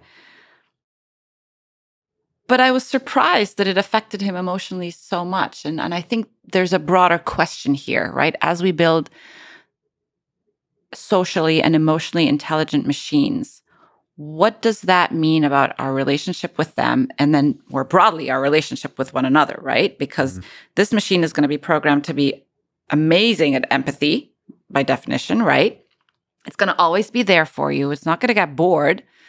In fact, there's a chatbot in China, Xiaoice, and it's like the number 2 or 3 most popular app. And it basically is just a confidant, and you can tell it anything you want. And people use it for all sorts of things. They confide in like domestic violence or suicidal attempts, or, if they have challenges at work. I don't know how I feel about that. I think about that a lot. Yeah, I think, first of all, obviously the future, in my perspective. Second of all, I think there's a lot of trajectories that becomes an exciting future. But I think everyone should feel very uncomfortable about how much they know about the company, about where the data is going, how the data is being collected. Because I think, and this is one of the lessons of social media, that I think we should demand full control and transparency of the data on those things. +1, totally agree. Yeah, so like I think it's really empowering as long as you can walk away. As long as you can like delete the data or know how the data, it's a opt-in or at least the clarity of like what is being used for the company. And I think as CEO or like leaders are also important about that. Like you need to be able to trust the basic humanity of the leader. Exactly. And also that leader is not going to be a puppet of a larger machine, but they actually have a significant role in defining the culture and the way the company operates. So anyway, but we should definitely scrutinize companies on that aspect. But I'm personally excited about that future. But also, even if you're not, it's coming. So let's figure out how to do it in the least painful and the most positive way. Agreed. You're the deputy CEO of Smart Eye. Can you describe the mission of the company? What is Smart Eye? Yeah. So Smart Eye is a Swedish company. They've been in business for the last 20 years. And their main focus, like the industry they're most focused on, is the automotive industry. So bringing driver monitoring systems to basically save lives, right? So I first met the CEO, Martin Krantz, it was right when COVID hit. It was actually the last CES right before COVID. So CES 2020, right? 2020, yeah, January. Yeah, January, exactly. So we were there, met him in person. We were competing with each other. I think the difference was they'd been doing driver monitoring and had a lot of credibility in the automotive space. We didn't come from the automotive space, but we were using new technology like deep learning and building this emotion recognition. And you wanted to enter the automotive space. You wanted to operate in the automotive space. Exactly. It was one of the areas we had just raised a round of funding to focus on bringing our technology to the automotive industry. So we met, and honestly, it was the only time I met with a CEO who had the same vision as I did. Like he basically said, yeah, our vision is to bridge the gap between humans and machines. I was like, oh my God, this is like exactly almost to the word, how we describe it too. And we started talking, and first it was about, okay, can we align strategically here? Like, how can we work together? Because we're competing, but we're also like complementary. And then I think after 4 months of speaking almost every day on FaceTime, he was like, is your company interested in an acquisition? And it was the first, I usually say no when people approach us. It was the first time that I was like, yeah, I might be interested. Let's talk. Yeah. So you just hit it off. Yeah. So they're a respected, very respected in the automotive sector of like delivering products and increasingly sort of better and better and better maybe you could speak to that, but it's the driver sensing for basically having a device that's looking at the driver and it's able to tell you where the driver is looking. Correct. It's able to... also drowsiness stuff. Correct. It does. Stuff from the face and the eye. Exactly. Like it's monitoring driver distraction and drowsiness, but they bought us so that we could expand beyond just the driver. So the driver monitoring systems usually the camera sits in the steering wheel or around the steering wheel column, and it looks directly at the driver. But now we've migrated the camera position in partnership with car companies to the rear view mirror position. So it has a full view of the entire cabin of the car, and you can detect how many people are in the car, what are they doing. So we do activity detection, like eating or drinking, or in some regions of the world, smoking. We can detect if a baby's in the car seat, right? And if, unfortunately, in some cases, they're forgotten. So parents just leave the car and forget the kid in the car. That's an easy computer vision problem to solve, right? Mm-hmm. You can detect there's a car seat, there's a baby. You can text the parent and hopefully, again, save lives. So that was the impetus for the acquisition. It's been a year. There's a lot of questions. It's a really exciting space, especially to me. I just find it a fascinating problem. It could enrich the experience in the car in so many ways, especially because like we spend still, despite COVID. I mean, COVID changed things, so it's in interesting ways. But I think the world is bouncing back, and we spend so much time in the car, and the car is such a weird little world we have for ourselves. Like people do all kinds of different stuff, like listen to podcasts, they think about stuff, they get angry, they do phone calls. It's like a little world of its own with a kind of privacy that for many people they don't get anywhere else. It's a little box that's like a psychology experiment, because it feels like the angriest many humans in this world get is inside the car. It's so interesting. So it's such an opportunity to explore how we can enrich, how companies can enrich that experience. And also, as the cars become more and more automated, there's more and more opportunity. The variety of activities that you can do in the car increases. So it's super interesting. So, on a practical sense, Smart Eye has been selected, at least I read, by 14 of the world's leading car manufacturers for 94 car models. So it's in a lot of cars. How hard is it to work with car companies? So they're all different.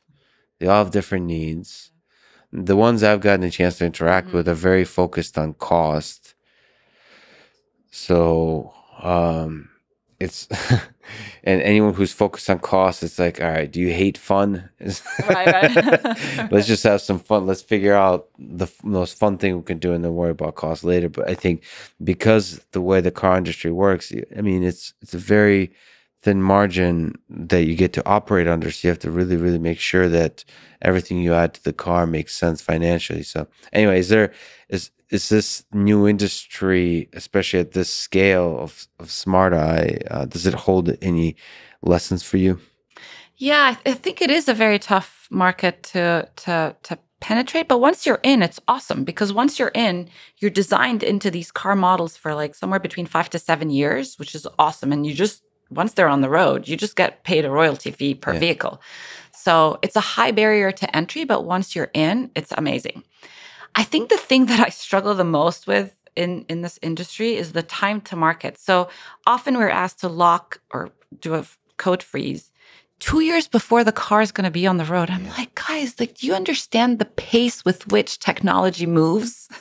So I think car companies are really trying to make the Tesla transition to become more of a software-driven architecture, and that's hard for many. It's just the cultural change. I mean, I'm sure you've experienced that, right? Oh, definitely. I think one of the biggest inventions or imperatives created by Tesla is, like, to me personally, okay, people are going to complain about this, but I know electric vehicle, I know autopilot, AI stuff. To me, the software, over-the-air software updates is like the biggest revolution in cars. And it is extremely difficult to switch to that because it is a culture shift.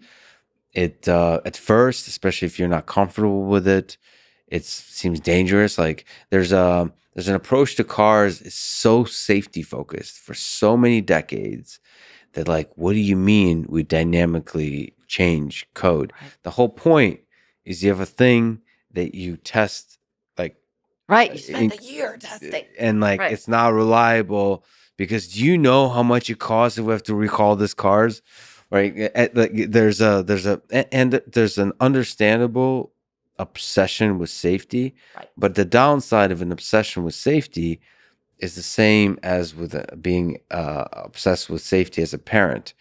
Is like if you do that too much, you limit the potential development and the flourishing of in that particular aspect human being, but in this particular aspect the software, the artificial neural network of it.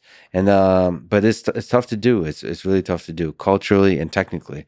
Like the mass deployment of software is really, really difficult. Yeah. But I hope that's where the industry is doing. One of the reasons I really want Tesla to succeed is exactly about that point. Not autopilot, not the electrical vehicle, but the softwareization of basically everything but cars, especially. Because to me, that's actually going to increase two things: increase safety, because you can update much faster, but also increase the effectiveness of folks like you who dream about enriching the human experience with AI. Because you can just like there's a feature like you want like a new emoji or whatever, like the way TikTok releases filters, you can just release that for in-car stuff. So but yeah, that's definitely one of the use cases we're looking into is once you know the sentiment of the passengers in the vehicle, you can optimize the temperature in the car. You can change the lighting, right? So if the backseat passengers are falling asleep, you can dim the lights, you can lower the music, right? You can do all sorts of things. Yeah. I mean, of course, you could do that kind of stuff with a 2-year delay, but it's tougher. Right. Yeah. Do you think Tesla or Waymo or some of these companies that are doing semi or fully autonomous driving should be doing driver sensing? Yes. Are you thinking about that kind of stuff? So not just how we can enhance the in-cab experience for cars that are manually driven, but the ones that are increasingly more autonomously driven? Yeah. So if we fast forward to the universe where it's fully autonomous, I think interior sensing becomes extremely important because the role of the driver isn't just to drive. If you think about it, the driver almost manages the dynamics within a vehicle. And so who's going to play that role when it's an autonomous car? We want a solution that is able to say, oh my God, like, Lex is bored to death because the car's moving way too slow. Let's engage Lex. Or Rana's freaking out because she doesn't trust this vehicle yet. So let's tell Rana like a little bit more information about the route right? So I think, or somebody's having a heart attack in the car. Like you need interior sensing in fully autonomous vehicles. But with semi-autonomous vehicles, I think it's really key to have driver monitoring because semi-autonomous means that sometimes the car is in charge, sometimes the driver is in charge or the co-pilot, right? And you need both systems to be on the same page. You need to know, the car needs to know if the driver's asleep before it transitions control over to the driver. And sometimes if the driver's too tired, the car can say, I'm going to be a better driver than you are right now. I'm taking control over. So this dynamic, this dance, is so key, and you can't do that without driver sensing. Yeah, there's a disagreement for the longest time I've had with Elon that this is obvious that this should be in the Tesla from day one. And it's obvious that driver sensing is not a hindrance. No, it's not obvious. I should be careful because having studied this problem, nothing is really obvious. But it seems very likely that driver sensing is not a hindrance to an experience. It's only enriching to the experience, and likely increases the safety. That said, it is very surprising to me, just having studied semi-autonomous driving, how well humans are able to manage that dance. Because it was the intuition before you were doing that kind of thing that humans will become just incredibly distracted. They would just like let the thing do its thing. But they're able to, because it is life and death. Right. And they're able to manage that somehow. But that said, there's no reason not to have driver sensing on top of that. I feel like that's going to allow you to do that dance that you're currently doing without driver sensing, except touching the steering wheel, to do that even better. I mean, the possibilities are endless. And the machine learning possibilities are endless. It's such a beautiful it's also a constrained environment, so you could do a much more effectively than you can with the external environment. Right. External environment is full of weird edge cases and complexities. Just inside, there's so much. It's so fascinating, such a fascinating world. I do hope that companies like Tesla and others, even Waymo, which I don't even know if Waymo is doing anything sophisticated inside the cab. I don't think so. It's like what is it? I honestly think it goes back to the robotics thing we were talking about, which is like great engineers that are building these AI systems just are afraid of the human being and not thinking about the human experience. They're thinking about the features and perceptual abilities of that thing. They think the best way I can serve the human is by doing the best perception and control I can by looking at the external environment, keeping the human safe. Right. But like, there's I'm here. Right. Like, you know, I need to be noticed and interacted with and understood and all those kinds of things, even just on a personal level for entertainment. Honestly, for entertainment. Yeah. One of the coolest work we did in collaboration with MIT around this was we looked at longitudinal data, right? Because MIT had access to like tons of data, and like just seeing the patterns of people like driving in the morning versus off to work versus like commuting back from work, or weekend driving versus weekday driving.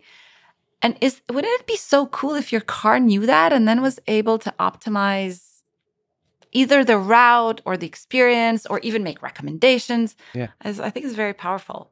Yeah, like, why are you taking this route? You're always unhappy when you take this route.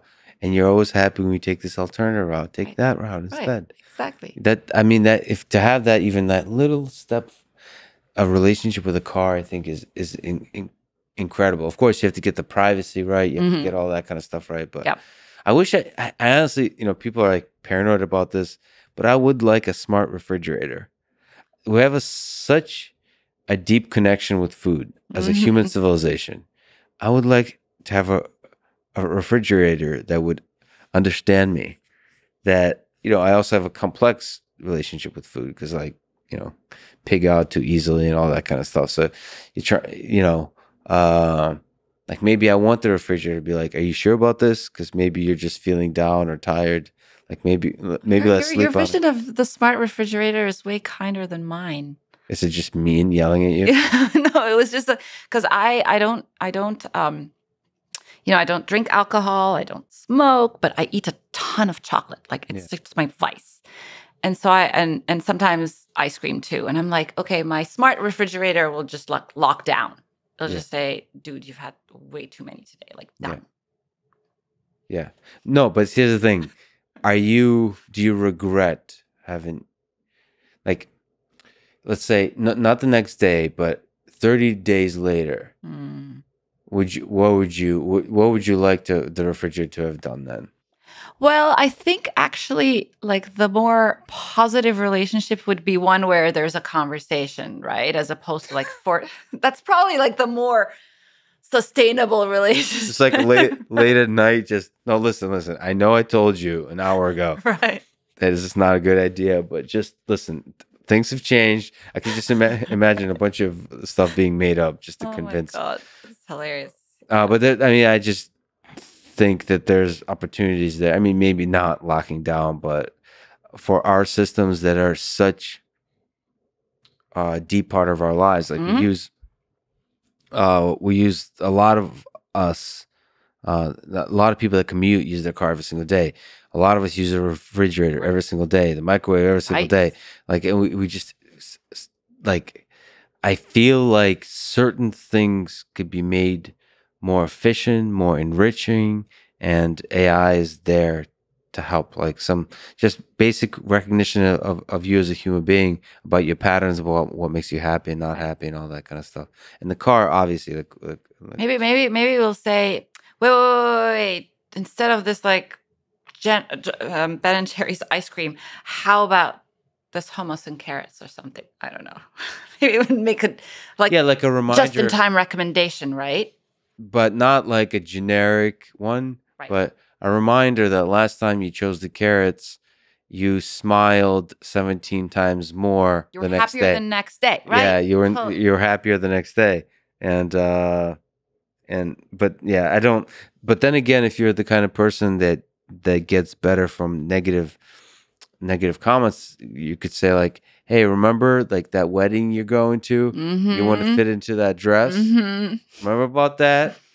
Let's think about that Right. before you're eating this." Right. No, I don't. It's for some. Probably that would work for me. Like a refrigerator that is just ruthless at shaming me. Okay. But like I would, of course, welcome it. Like Right. that would work for me. Just that. Well, it would know, I think it would, if it's really like smart, it would optimize its nudging based on what works for you, right? Exactly. That's the Yeah. whole point. Personalization. Right. In every way, deep personalization. You were part of a webinar titled Advancing Road Safety, the State of Alcohol Intoxication Research. So, for people who don't know, every year 1.3 million people around the world die in road crashes, and more than 20% of these fatalities are estimated to be alcohol related. A lot of them are also distraction related. So, can AI help with the alcohol thing? I think the answer is yes. There are signals, and we know that as humans, like we can tell when a person, is at different phases of being drunk. Right? Yeah. And I think you can use technology to do the same. And again, I think the ultimate solution is going to be a combination of different sensors. How hard is the problem from the vision perspective? I think it's non-trivial. And I think the biggest part is getting the data, right? It's like getting enough data examples. So for this research project, we partnered with the transportation authorities of Sweden. And we literally had a racetrack with a safety driver, and we basically progressively got people drunk. Nice. So, but that's a very expensive data set to collect, and you want to collect it globally and in multiple conditions. And yeah, the ethics of collecting a data set where people are drunk is tricky. Yep. Yeah, definitely. Which is funny because, I mean, let's put drunk driving aside, the number of drunk people in the world every day is very large. Right. It'd be nice to have a large data set of drunk people getting progressively drunk. In fact, you could build an app where people can donate their data because it's hilarious. Right. Actually, yeah, but the liability, the ethics, how do you get it right? It's tricky. It's really, really tricky because like drinking is one of those things that's funny and hilarious and everyone loves. It's social, so on and so forth. But it's also the thing that hurts a lot of people. Like alcohol is one of those things. It's legal, but it's really damaging to a lot of lives. It destroys lives, and not just in the driving context. Yeah. I should mention people should listen to Andrew Huberman, who recently talked about alcohol. He has an amazing podcast. Andrew Huberman is a neuroscientist from Stanford and a good friend of mine. Oh, cool. And he's like a human encyclopedia about all health-related wisdom. So he does a podcast. You would love it. I would love that. No. Oh, you don't know Andrew Huberman? Okay, listen. You listen to Andrew. It's called Huberman Lab Podcast. Like, this is your assignment. Just listen to one. Okay. I guarantee you, this will be a thing where you say, Lex, this is the greatest human I have ever discovered. So. Oh my God, because I'm really on a journey of kind of health and wellness, and I'm learning lots, and I'm trying to like build these, I guess, atomic habits around just being healthy. So I'm definitely gonna do this. Yeah. His whole thing. This is great. Like he's a legit scientist, like really well published. But in his podcast, what he does, he's not talking about his own work. He's like a human encyclopedia of papers. And so his whole thing is he takes a topic and in a very fast, you mentioned atomic habits, like very clear way, summarizes the research in a way that leads to protocols of what you should do. He's really big on like, I love that. Not like this is what the science says, but like this is literally what you should be doing according to science. So like he's really big. I mean, there's a lot of recommendations he does, which several of them I definitely don't do. Like get sunlight as soon as possible from waking up and like for prolonged periods of Really? time. Okay. That's a really big one, and there's a lot of science behind that one. There's a bunch of stuff like I'm very totally systematic. gonna. You're gonna be like, Lex, this is my new favorite person. I guarantee it. And if you guys somehow don't know Andrew Huberman and you care about your well-being, you should definitely listen to him. Love you, Andrew. Anyway, so what were we talking about? Oh, alcohol and detecting alcohol. So this is a problem you care about and you're trying to solve. Actually, like broadening it, I do believe that the car is going to be a wellness center. Like because again, imagine if you have a variety of sensors inside the vehicle tracking not just your emotional state or level of distraction and drowsiness, level of distraction, drowsiness and intoxication, but also maybe even things like your heart rate and your heart rate variability and your breathing rate. And it can start like optimizing. Yeah, it can optimize the ride based on what your goals are. So I think we're going to start to see more of that, and I'm excited about that. Yeah, what are the challenges you're tackling with Smart Eye currently? What's like the trickiest things to get? Is it basically convincing more and more car companies that having AI inside the car is a good idea, or is there more technical algorithmic challenges? What's been keeping you mentally busy? I think a lot of the car companies we are in conversations with are already interested in definitely driver monitoring. Like, I think it's becoming a must-have. But even interior sensing, I can see like we're engaged in a lot of like advanced engineering projects and proof of concepts. I think technologically, though, and even the technology, I can see a path to making it happen. I think it's the use case. Like, how does the car respond once it knows something about you? Because you want it to respond in a thoughtful way that isn't off-putting to the consumer in the car. So I think that's like the user experience. I don't think we've really nailed that. And we're the sensing platform, but we usually collaborate with the car manufacturer to decide what the use case is. So say you figure out that somebody's angry while driving. Okay, what should the car do? Do you see yourself as a role of nudging, of like basically coming up with solutions essentially and then the car manufacturers kind of put their own little spin on it? Right. Like we are like the ideation, creative thought partner, but at the end of the day, the car company needs to decide what's on brand for them, right? Like maybe when it figures out that you're distracted or drowsy, it shows you a coffee cup, right? Or maybe it takes more aggressive behaviors and basically said, okay, if you don't like take a rest in the next 5 minutes, the car's going to shut down, right? Like there's a whole range of actions the car can take, and doing the thing that is that builds trust with the driver and the passengers. I think that's what we need to be very careful about. Yeah, car companies are funny because they have their own that's why people get cars still. I hope that changes, but they get it because it's a certain feel and look, and it's a certain they become proud, like Mercedes-Benz or BMW or whatever, and that's their thing. That's the family brand or something like that, or Ford or GM, whatever. They stick to that thing. Yeah, it's interesting. It's like it should be. I don't know. It should be a little more about the technology inside. Mm-hmm.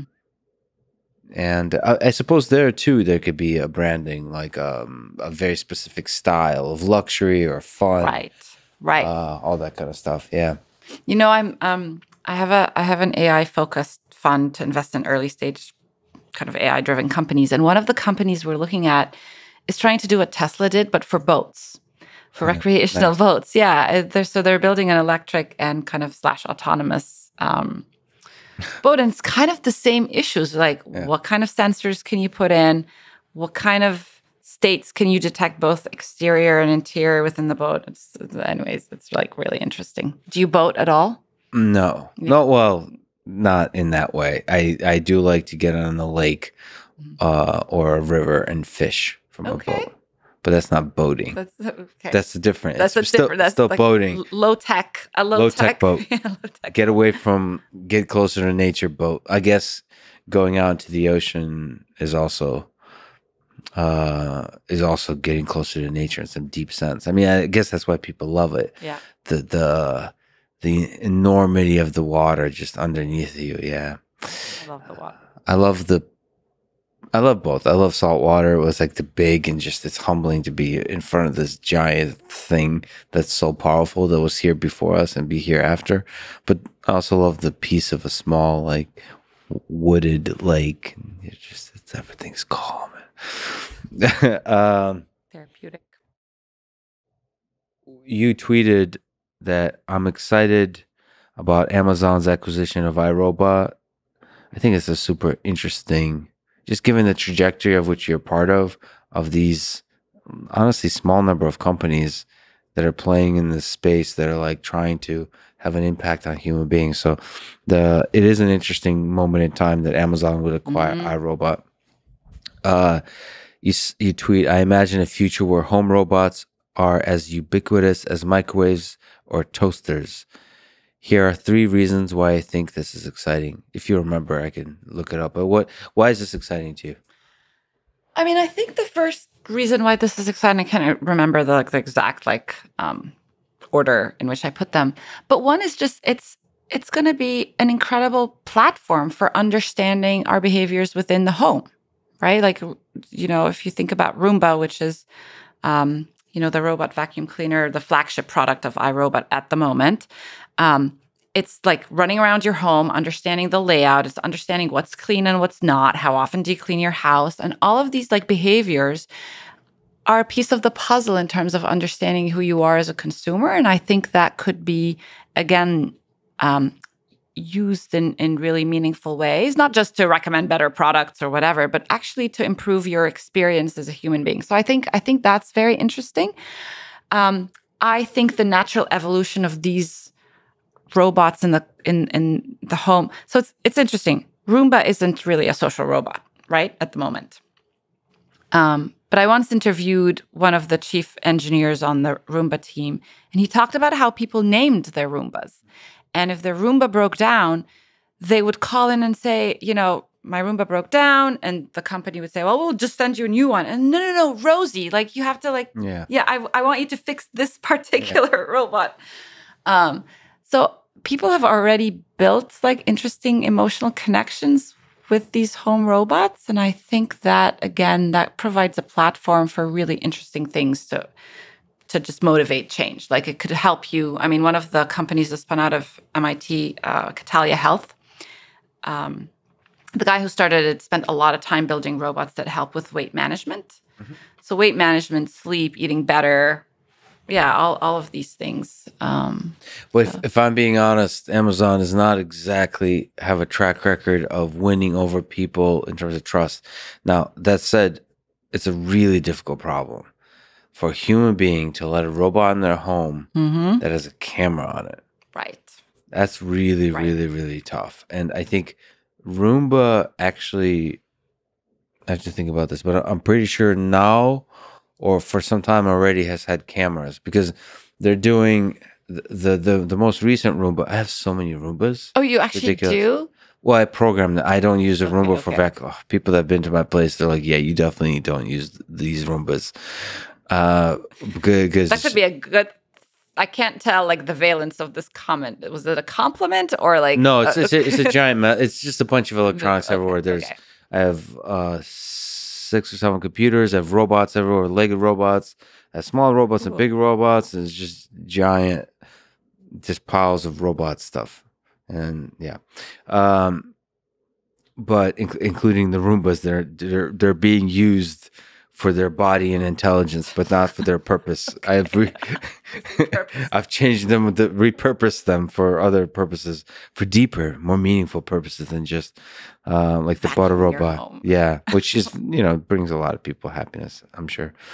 They have a camera because the thing they advertised.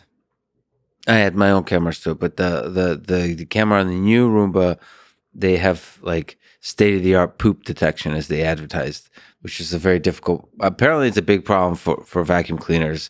Is if they go over dog poop, it just runs it over and creates a giant mess. So they have apparently they collected like a huge amount of data on different shapes and looks and whatever of poop, and then now they're able to avoid it and so on. They're very proud of this. So there is a camera, but you don't think of it as having a camera. Yeah, you don't think of it as having a camera because you've grown to trust it, I guess, because our phones, at least most of us, seem to trust Right. this phone, even though there's a camera looking directly at you. I think that if you trust that the company is taking security very seriously, I actually don't know how that trust was earned with smartphones. I think it just started to provide a lot of positive value into your life where you just took it in. And then the company over time has shown that it takes privacy very seriously, that kind of stuff. But I just, Amazon is not always in its social robots communicated this is a trustworthy thing, both in terms of culture and competence. Because I think privacy is not just about what do you intend to do, but also how good are you at doing that kind of thing. Right. So that's a really hard problem to solve. But I mean, but a lot of us have Alexas at home, and I mean, Alexa could be listening in the whole time, right? And doing all sorts of nefarious things with the data. Hopefully it's not, but I don't think it is. But Amazon is not. It's such a tricky thing for a company to get right, which is like to earn the trust. I don't think Alexa has earned people's trust quite yet. Yeah, I think it's not there quite yet. I agree. And they struggle with this kind of stuff. And in fact, when these topics are brought up, people are always get like nervous. And I think if you get nervous about it, I mean that like the way to earn people's trust is not by like, ooh, don't talk about this. It's just be open, be frank, be transparent, and also create a culture of like where it radiates at every level from engineer to CEO that like you're good people that have common sense idea of what it means to respect basic human rights and the privacy of people and all that kind of stuff. And I think that propagates throughout that's the best PR, which is like over time you understand that these are good folks doing good things. Anyway, speaking of social robots, have you heard about Tesla Bot, the humanoid robot? Yes, I have. Yes. But I don't exactly know what it's designed to do. Do you? You probably do. No, I know it's designed to do, but I have a different perspective on it. But it's designed to, it's a humanoid form, and it's designed for automation tasks in the same way that industrial robot arms automate tasks in the factory. So it's designed to automate tasks in the factory. But I think that humanoid form, as we were talking about before, is one that we connect with as human beings. Anything legged, honestly, but the humanoid form especially, we anthropomorphize it most intensely. And so the possibility, to me, it's exciting to see both Atlas, developed by Boston Dynamics, and anyone, including Tesla, trying to make humanoid robots cheaper and more effective. The obvious way it transforms the world is social robotics to me, versus automation of tasks in the factory. So yeah, I just wanted to, in case that was something you were interested in, because I find its application in social robotics super interesting. We did a lot of work with Pepper the robot a while back. We were like the emotion engine for Pepper, which is SoftBank's humanoid robot. And how tall is Pepper? It's like, yeah, like I don't know, like 5 foot maybe, right? Yeah. Pretty big. Yeah. Pretty big. And it was designed to be at like airport lounges and, retail stores, mostly customer service, right? Hotel lobbies. And I mean, I don't know where the state of the robot is, but I think it's very promising. I think there are a lot of applications where this can be helpful. I'm also really interested in, social robotics for the home, right? Like that can help elderly people, for example, transport things from one location of the home to the other, or even like just have your back in case something happens. I don't know. I do think it's a very interesting space. It seems early though. Do you feel like the timing is now? Yes, 100%. So it always seems early until it's not, right? Right, right. I think the time. Well, I definitely think that the time is now, like this decade, for social robots. Whether the humanoid form is right, I don't think so. No, I don't. I think like if we just look at Jibo as an example, I feel like most of the problem, the challenge, the opportunity of social connection between an AI system and a human being does not require you to also solve the problem of robot manipulation and mobility, bipedal mobility. So I think you could do that with just a screen, honestly. But there's something about the interface of Jibo where it can rotate and so on that's also compelling. But you get to see all these robot companies that fail, incredible companies like Jibo and even I mean, the iRobot in some sense is a big success story that it was able to find and a niche thing and focus on it. But in some sense, it's not a success story because they didn't build any other robot, like any other. It didn't expand into all kinds of robotics. Like once you're in the home, maybe that's what happens with Amazon is they'll flourish into all kinds of other robots. But do you have a sense, by the way, why it's so difficult to build a robotics company? Like why so many companies have failed?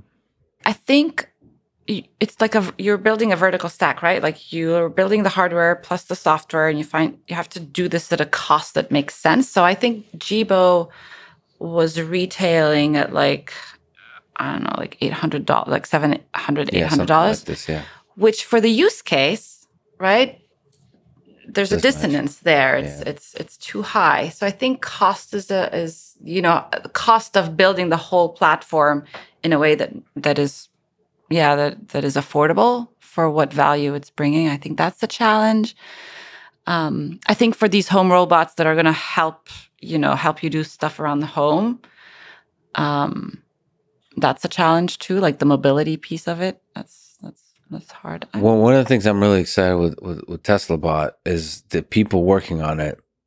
And that's probably the criticism I would apply to some of the other folks who worked on social robots is the people working on Tesla Bot they're focused on and know how to do mass manufacture and create a product that's super cheap.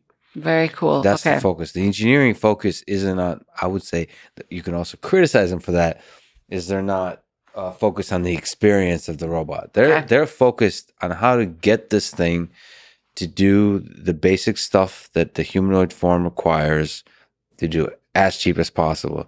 Then the fewest number of actuators, the fewest numbers of motors, the increase in efficiency, they decrease the weight, all that kind of stuff. So that's really interesting. I would say that Jibo and all those folks, they focus on the design, the experience, all of that. And it's secondary how to manufacture. But it's like, no, you have to think like the Tesla Bot folks from first principles. What is the fewest number of components, the cheapest components? How can I build it as much in-house as possible without having to consider all the complexities of a supply chain, all that kind of stuff? It's interesting. Because if you have to build a robotics company, you have to. You're not building one robot. You're building hopefully millions of robots. And you have to figure out how to do that. Where the final thing, I mean, if it's Jibo type of robot, is there a reason why Jibo, like we can have this lengthy discussion, is there a reason why Jibo has to be over $100? It shouldn't be. Right, like the basic, the basic components of it, right? Like you could start to actually discuss, like, okay, what is the essential thing about Jibo? What is the cheapest way I can have a screen? What's the cheapest way I can have a rotating base? Right. All that kind of stuff, and then you get down. Continuously drive down cost. Speaking of which, you have launched in extremely successful companies. You have helped others. You've invested in companies. Can you give advice on how to start a successful company? I would say have a problem that you really, really, really want to solve, right? Something that you're deeply passionate about. And honestly, take the first step. Like that's often the hardest. And don't overthink it. Like like this idea of a minimum viable product or a minimum viable version of an idea, right? Like, yes, you're thinking about this like a humongous, like super elegant, super beautiful thing. What, like, reduce it to the littlest thing that you can bring to market that can solve a problem or that can, that can help address a pain point that somebody has. They often tell you, like, start with a customer of one, right? If you can solve a problem for one person, then there's probably yourself or some other person. Right. Pick a person. Exactly. It could be you. Yeah. And that's actually often a good sign that if you enjoy a thing, right, or you have a specific problem that you'd like to solve, that's a good end of one to focus on. Right. What else? What else is there to actually? So step one is the hardest, but there's other steps as well, right? I also think, like, who you bring around the table early on is so key, right? Like, being clear on what I call like your core values or your North Star. It might sound fluffy, but actually it's not. So, and Roz and I feel like we did that very early on. We sat around her kitchen table and we said, okay, there's so many applications of this technology. How are we going to draw the line? How are we going to set boundaries? And we came up with a set of core values that in the hardest of times, we fell back on to determine how we make decisions. And so I feel like just getting clarity on these core, like for us, it was respecting people's privacy, only engaging with industries where it's clear opt-in. So for instance, we don't do any work in security and surveillance. So things like that, we very big on, one of our core values is human connection and empathy, right? And that is, yes, it's an AI company, but it's about people. Well, these are all, they become encoded in how we act, even if you're a small, tiny team of 2 or 3 or whatever. So I think that's another piece of advice. So what about finding people, hiring people? If you care about people as much as you do, like it seems like such a difficult thing to hire the right people. I think early on as a startup, you want people who have who share the passion and the conviction, because it's going to be tough. Like, I've yet to meet a startup where it was just a straight line to success. Yeah. Right. Even not just startup, like even in everyday people's lives, right? You always like run into obstacles and you run into naysayers, and so you need people who are believers, whether they're people on your team or even your investors. You need investors who are really believers in what you're doing, because that means they will stick with you. They won't give up at the first obstacle. Yeah. I think that's important. So. What about raising money? What about finding investors? First of all, raising money, but also raising money from the right sources, from that ultimately don't hinder you, but help you, empower you, all that kind of stuff. What advice would you give there? You successfully raised money many times in your life. Yeah, again, it's not just about the money. It's about finding the right investors who are going to be aligned in terms of what you want to build and believe in your core values. Like, for example, especially later on, in my latest round of funding, I try to bring in investors that really care about like the ethics of AI, right? And the alignment of vision and mission and core values is really important. It's like you're picking a life partner, right? It's the same kind of. So you take it that seriously for investors? Yeah, because they're going to have to stick with you. You're stuck together. For a while, anyway. Yeah. Maybe not for life, but for a while, for sure. For better or worse. I forget what the vowels usually sound like. For better or worse? No. Through sick. Through something. Yeah. Yeah. Oh boy. Yeah. Anyway, it's romantic and deep, and you're in it for a while. So it's not just about the money. You tweeted about going to your first Capital Camp investing get together, and that you learned a lot. So this is about investing. Mm-hmm. So what have you learned from that? What have you learned about investing in general? From both, because you've been on both ends of it. I mean, I try to use my experience as an operator now with my investor hat on when I'm identifying companies to invest in. First of all, I think the good news is because I have a technology background, right, and I really understand, machine learning and computer vision and AI, et cetera, I can apply that level of understanding, right? Because everybody says they're an AI company or they're an AI tech. And I'm like, no. Show me the technology. So I can do that level of diligence, which I actually love. And then I have to do the litmus test of, if I'm in a conversation with you, am I excited to tell you about this new company that I just met, right? And if I'm an ambassador for that company and I'm passionate about what they're doing, I usually use that. Yeah, that's important to me when I'm investing. So that means you actually can explain what they're doing and you're excited about it. Exactly.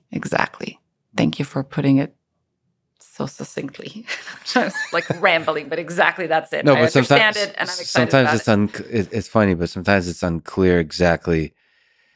I'll hear people tell me, and they'll talk for a while, and it sounds cool, like they paint a picture of a world, but then when you try to summarize it, you're not exactly clear of what maybe what the core powerful idea is. Mm-hmm. Like you can't just build another Facebook, or there has to be a core, simple to explain idea that then you can or can't get excited about, but it's there. It's sitting right there. Yeah. What? But like, how do you ultimately pick who you think will be successful? It's not just about the thing you're excited about. Like there's other stuff. Right, and then there's all the questions. With early stage companies, like pre-seed companies, which is where I'm investing, sometimes the business model isn't clear yet, or the go-to-market strategy isn't clear. There's usually it's very early on that some of these things haven't been hashed out, which is okay. So the way I like to think about it is if this company's successful, will this be a multi-billion/trillion-dollar market or company? And so that's definitely a lens that I use. What's pre-seed? What are the different stages, and what's the most exciting stage, and what's interesting about every stage, I guess? Yeah, so pre-seed is usually when you're just starting out. You've maybe raised a friends and family round, so you've raised some money from people and you're getting ready to take your first institutional check-in, like first check from an investor. And I love this stage. There's a lot of uncertainty. So some investors really don't like this stage because the financial models aren't there. Often the teams aren't even formed. It's really, really early. Mm-hmm. But to me, it's like a magical stage because it's the time when there's so much conviction and so much belief, almost delusional, right? Yeah. And there's a little bit of naivete around with founders at this stage, and I just love it. It's contagious, mm-hmm. And I love that I can. Often they're first-time founders, not always, but often they're first-time founders, and I can share my experience as a founder myself, and I can empathize, right? And I create a safe ground where, because you have to be careful what you tell your investors, right? And I will often say, I've been in your shoes as a founder. You can tell me if it's challenging. You can tell me what you're struggling with. It's okay to vent. So I create that safe ground. And I think that's the superpower. Yeah, you have to, I guess you have to figure out if this kind of person is going to be able to ride the roller coaster Mm-hmm. of many pivots and challenges and all that kind of stuff. And if the space of ideas they're working in is interesting. Correct. Like the way they think about the world. Yeah. Because if it's successful, the thing they end up with might be very different. The reason it's successful for.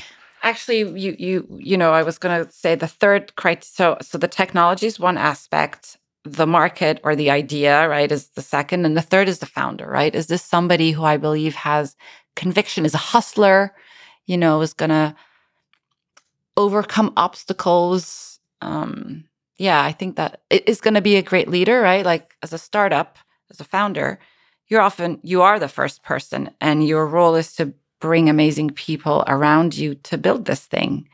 And so you're an evangelist, right? So how good are you going to be at that? So I try to evaluate that too. You also, in the tweet thread about it, mention, is this a known concept? Random rich dudes, RRDS. Okay. and saying that there should be like random rich women, I guess. What's the dudes version of women? The women version of dudes, ladies? I don't know. I don't know. What's is this a technical term? Is this known? Random rich Well, dudes? I didn't make that up, but I was at this Capital Camp, which is a get together for investors of all types. And there must have been maybe 400 or so attendees, maybe 20 were women. It was just very disproportionately, Yep. a male dominated, which I'm used to. I think you're used to this kind of thing. I'm used to it, but it still surprised Yeah. me.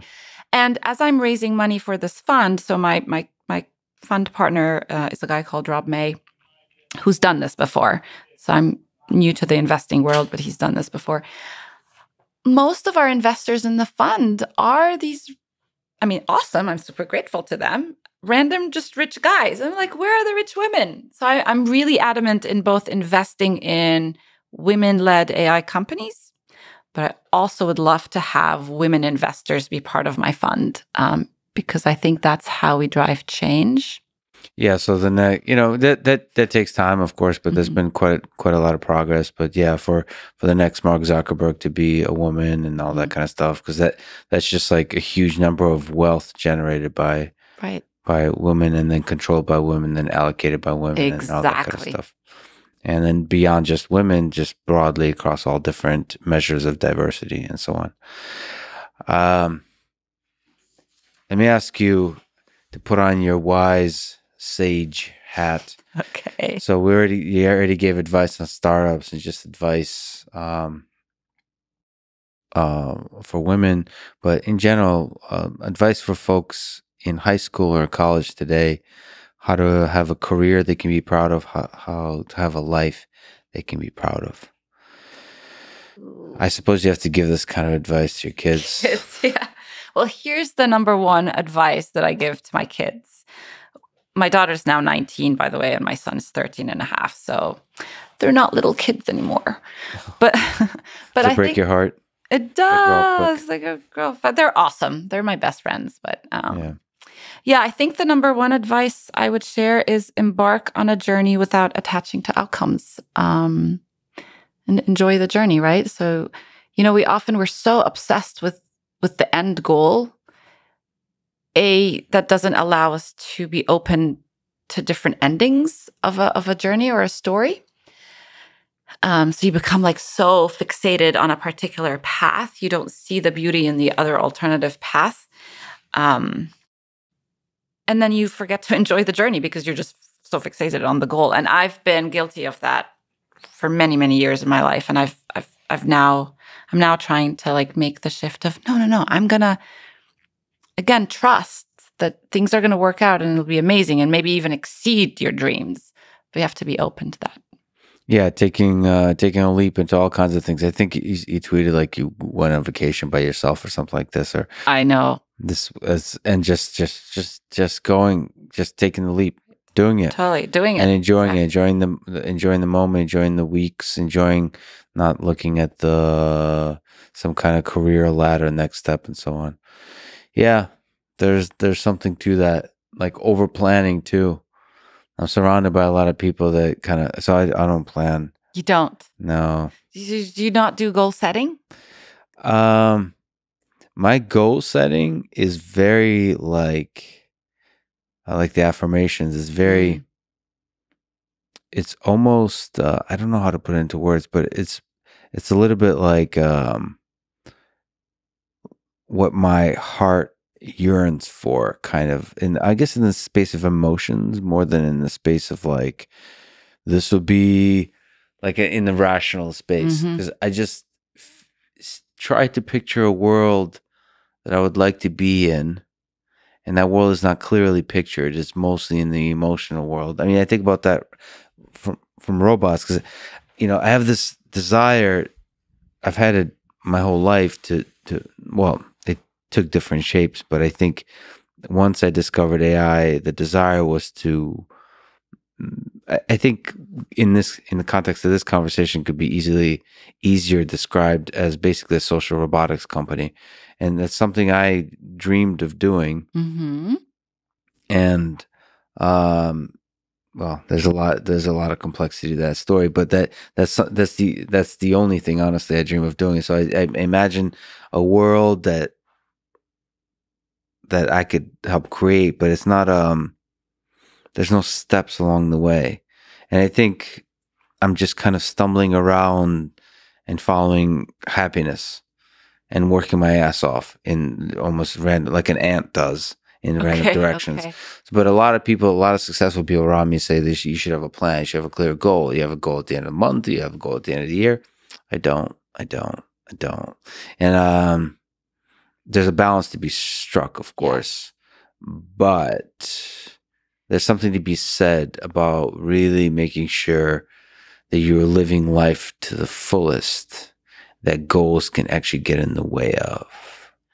So one of the best, like kind of most, what do you call it when it's like challenges your brain? What do you call it? The only thing that comes to mind, and this is me saying, is a mind fuck. But yes. Okay. Something like that. Yes. Super inspiring talk. Kenneth Stanley, he was at OpenAI. He just left. And he has a book called Why Greatness Can't Be Planned. And it's actually an AI book. So, and he's done all these experiments that basically show that when you over-optimize, like the trade-off is you're less creative, right? And to create true greatness and truly creative solutions to problems, you can't overplan it. You can't. Yes. And I thought that was, and so he generalizes it beyond AI, and he talks about how we apply that in our personal life and in our organizations and our companies, which are over KPI'd, right? Like look at any company in the world and it's all like, these are the goals. These are the, weekly goals and, the sprints and then the quarterly goals, blah, blah, blah. And he just shows with a lot of his AI experiments that that's not how you create truly game-changing ideas. So there you go. Yeah, you can. He's awesome. Yeah, there's a balance, of course. 'Cause that's many moments of genius will not come from planning and goals, but you still have to build factories and you still have to manufacture and you still have to deliver, and there's still deadlines and all that kind of stuff. And for that, it's good to have goals. I do goal setting with my kids. We all have our goals, but I think we're starting to morph into more of these like bigger picture goals and not obsess about like, I don't know. It's hard. Well, I honestly think especially with kids, it's much better to have a plan and have goals and so on, because you have to learn the muscle of like what it feels like to get stuff done. Yeah. But I think once you learn that, there's flexibility for me, because I spent most of my life with goal setting and so on. So like, I've gotten good with grades and school. I mean, school, if you want to be successful at school, the kind of stuff in high school and college the kids have to do in terms of managing their time and getting so much stuff done. It's like, taking 5, 6, 7 classes in college, that would break the spirit of most humans if they took one of them later in life. It's like really difficult stuff, especially in engineering curricula. So I think you have to learn that skill, but once you learn it, you can because you can be a little bit on autopilot and use that momentum, and then allow yourself to be lost in the flow of life. Just kind of, or also give like. I worked pretty hard to allow myself to have the freedom to do that. That's really right. That's a tricky freedom to have. Yeah, because like a lot of people get lost in the rat race, and they also like financially, whenever you get a raise, they'll get like a bigger house, right, or something like this. I put so like you're always trapped in this race. I put a lot of emphasis on living like below my means always, and so there's a lot of freedom to do whatever the heart desires. That's a really, but everyone has to decide what's the right thing for them. For some people, having a lot of responsibilities, like a house they can barely afford, or having a lot of kids, the responsibility side of that is really helps them get their shit together. Like, all right, I need to be really focused and get. Some of the most successful people I know have kids, and the kids bring out the best in them. They make them more productive, not less productive. Accountability. It's an accountability thing. Absolutely. And almost something to actually live and fight and work for, like having a family. Yeah. It's fascinating to see, because you would think kids would be a hit on productivity, but they're not for a lot of really successful people. They really they're like an engine of efficiency. Oh my God. Yeah. Yeah. It's weird. Yeah. I mean, it's beautiful. It's beautiful to see. And also a source of happiness. Speaking of which, what role do you think love plays in the human condition? Love. I think love is I think it's why we're all here. I think it would be very hard to live life without love in any of its forms, right? Yeah, that's the most beautiful of forms that human connection takes, right? Yeah, I feel like everybody wants to feel loved, right? In one way or another, right? And to love. Yeah, feels and good. to love too. Totally. Yeah, I agree with that. Both of it. I'm not even sure what feels better. Both are like that. To give love too. Yeah. And it is, like we've been talking about, an interesting question whether some of that, whether one day we'll be able to love a toaster. Okay. It's some small. I wasn't quite thinking about that when I said toaster. Like love. Yeah, like we That's all need all I was love and thinking give about. love. Okay. I was thinking about Brad Pitt and toasters. Toasters, great. All right. Well, I think we started on love and ended on love. This was an incredible conversation, Rana. Thank you so much.